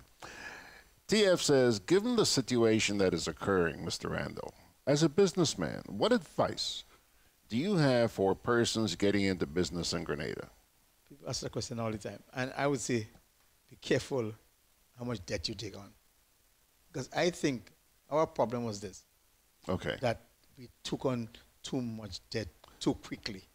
Somebody named Hudson George says, I like the term used by Mr. Andall, manufactured crisis. Maybe some other interest groups don't want your business in town. I'm just guessing. So says Hudson George. Well, that's not new. Huh? That's not new. That comment is not new. You've heard that before. Yeah, I've heard that before. TF has another question for you. And finally, as a businessman over the years, what do you think you could have done differently in terms of running the operation? Well, I guess that's managing your debt. Managing your debt, yes. Yeah? Yes, managing your debt. We probably should have looked for equity financing probably instead of a bank loan. Mm-hmm. Because, you know, as you know, equity, you don't have to pay it back immediately. Mm-hmm. Bank loan, you need to pay it back. Probably look for investors, you know, get into the business. Beverly Sinclair says, if you never asked or applied for concessions, how would you have received it? And also, have the staff been paid for the period of closure? Yeah, they was paid. They've been paid.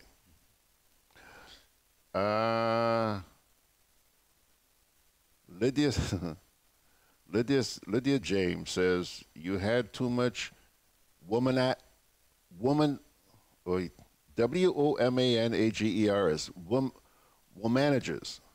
You had too many womanagers. You have women running your company? Well, at different levels, yes. You work with what you have or what you can get. And they're pretty good women managers. Okay. Roger Mitchell says the answer is management. And Amanda Gittins-Batiste says financial support will not help if you don't have controls in place. It's got a point. Yeah? It's a point. It seems like we're getting to something here. TF is asking, so you're into equity financing now? If I'm into it? Yeah. Meaning? Are you willing to, would you be willing to share? Oh, sure. Okay. All right. You know, I appreciate the honesty that hold on a sec here. Beverly says, hiring help is only half of the solution. If the advice and recommendations are not taken and implemented, there will not be any impact on the business. Did you hire real qualified managers or just someone paid a bit more than the cashiers? Well, that's debatable. That's debatable. Yeah, that's debatable. Okay, it seems like, you know, I get the feeling that in a kind of way you're admitting that management could have been a problem. Oh, yes. Oh, yes. I admit that openly. I admit that openly. Okay. Because, you know, I had managers that I had, I wasn't happy with them. I didn't get the result that I desired, that I thought we should have, you know. Taught you a lesson? Yeah. Oh, yeah. I mean, lots of lessons to be learned from this episode. Okay. Well, and now you're gonna address that situation. The lack of management. Well, first I have to get this thing set with the government before we could address this. Because it's really put a, like I said, you're going to have to pall on the company's operation. So unless that is settled, the government, then you really can move forward. But do you think that the government has the foresight to recognize that, hey, if you're willing to do what you have to do regarding straightening out management and so on and so forth, this thing could be resolved and they get what you owe them? Well, we hope so. We hope that the government will have the foresight. Okay. But you are determined to make sure that you enhance your management structure. Oh, yes. I'm ready for this. So, you know, enhancing our management structure.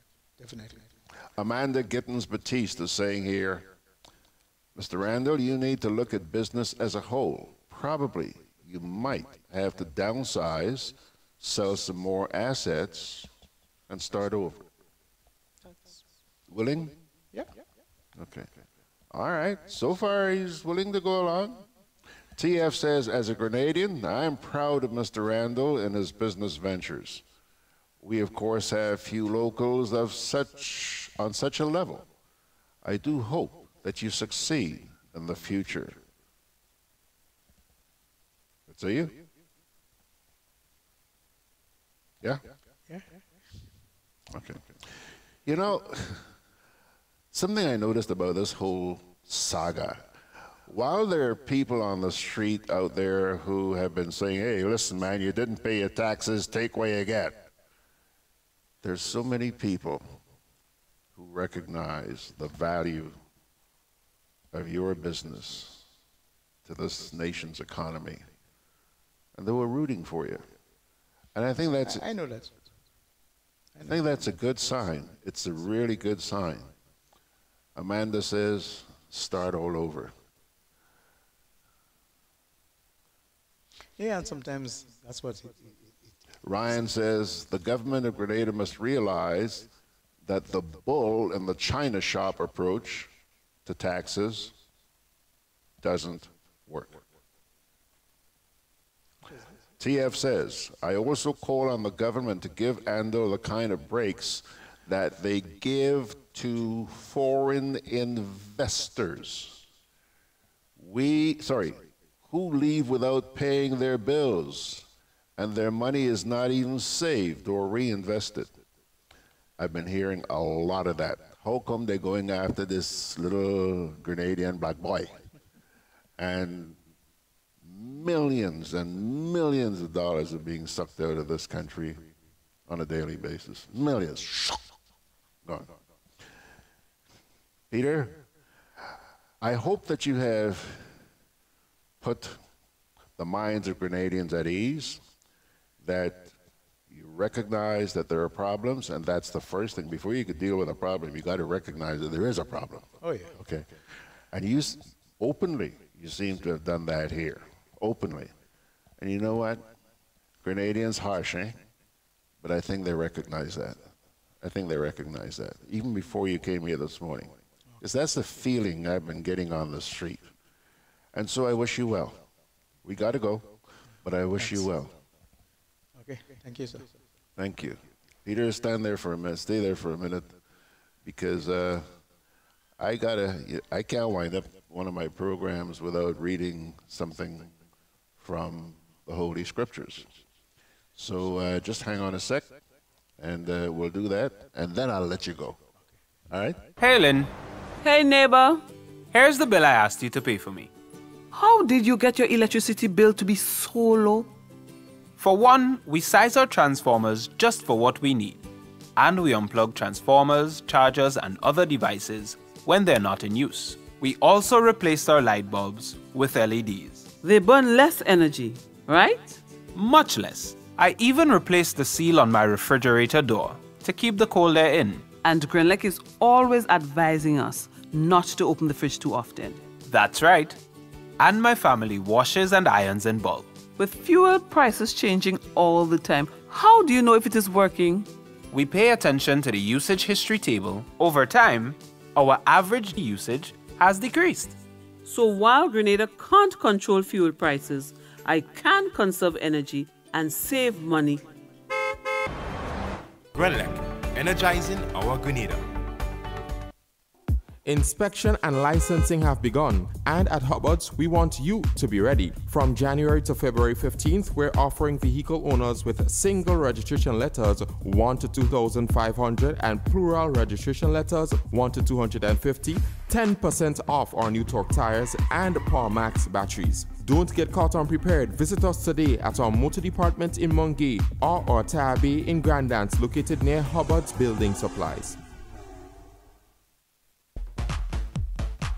I'm always on the move. Training, traveling, competing. So it's good to know I have Co-op Bank in the palm of my hand. Introducing e-banking, one of many customer convenience services from Grenada Cooperative Bank. And there's more to come. It's swift, simple, and secure.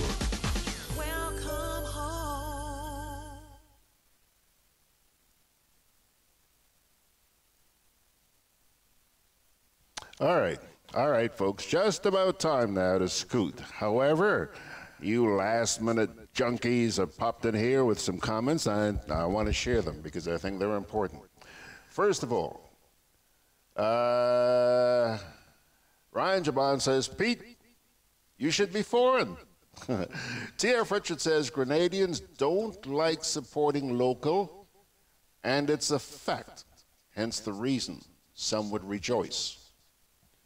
Renewed Purpose says, our local businessmen are treated like dirt, George.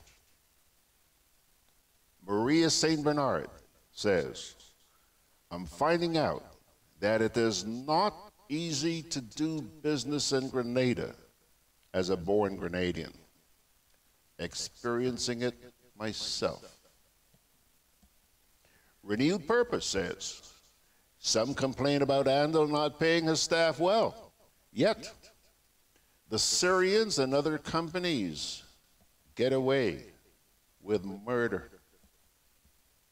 He's smiling. Bradley Vespre says, cash flight, George. TF says, maybe Mr. Andall needs to get... oh, TF. Maybe Mr. Andall needs to get married to a foreigner and put her as the sole owner of the business, and he would fare better. You're not married? You and me both. Hey. Maybe that's the mistake we made, eh? Maybe. Bradley Vespre says blessings and guidance. Okay? Roger Mitchell says local people wanting to start a business get squeezed out some way or another.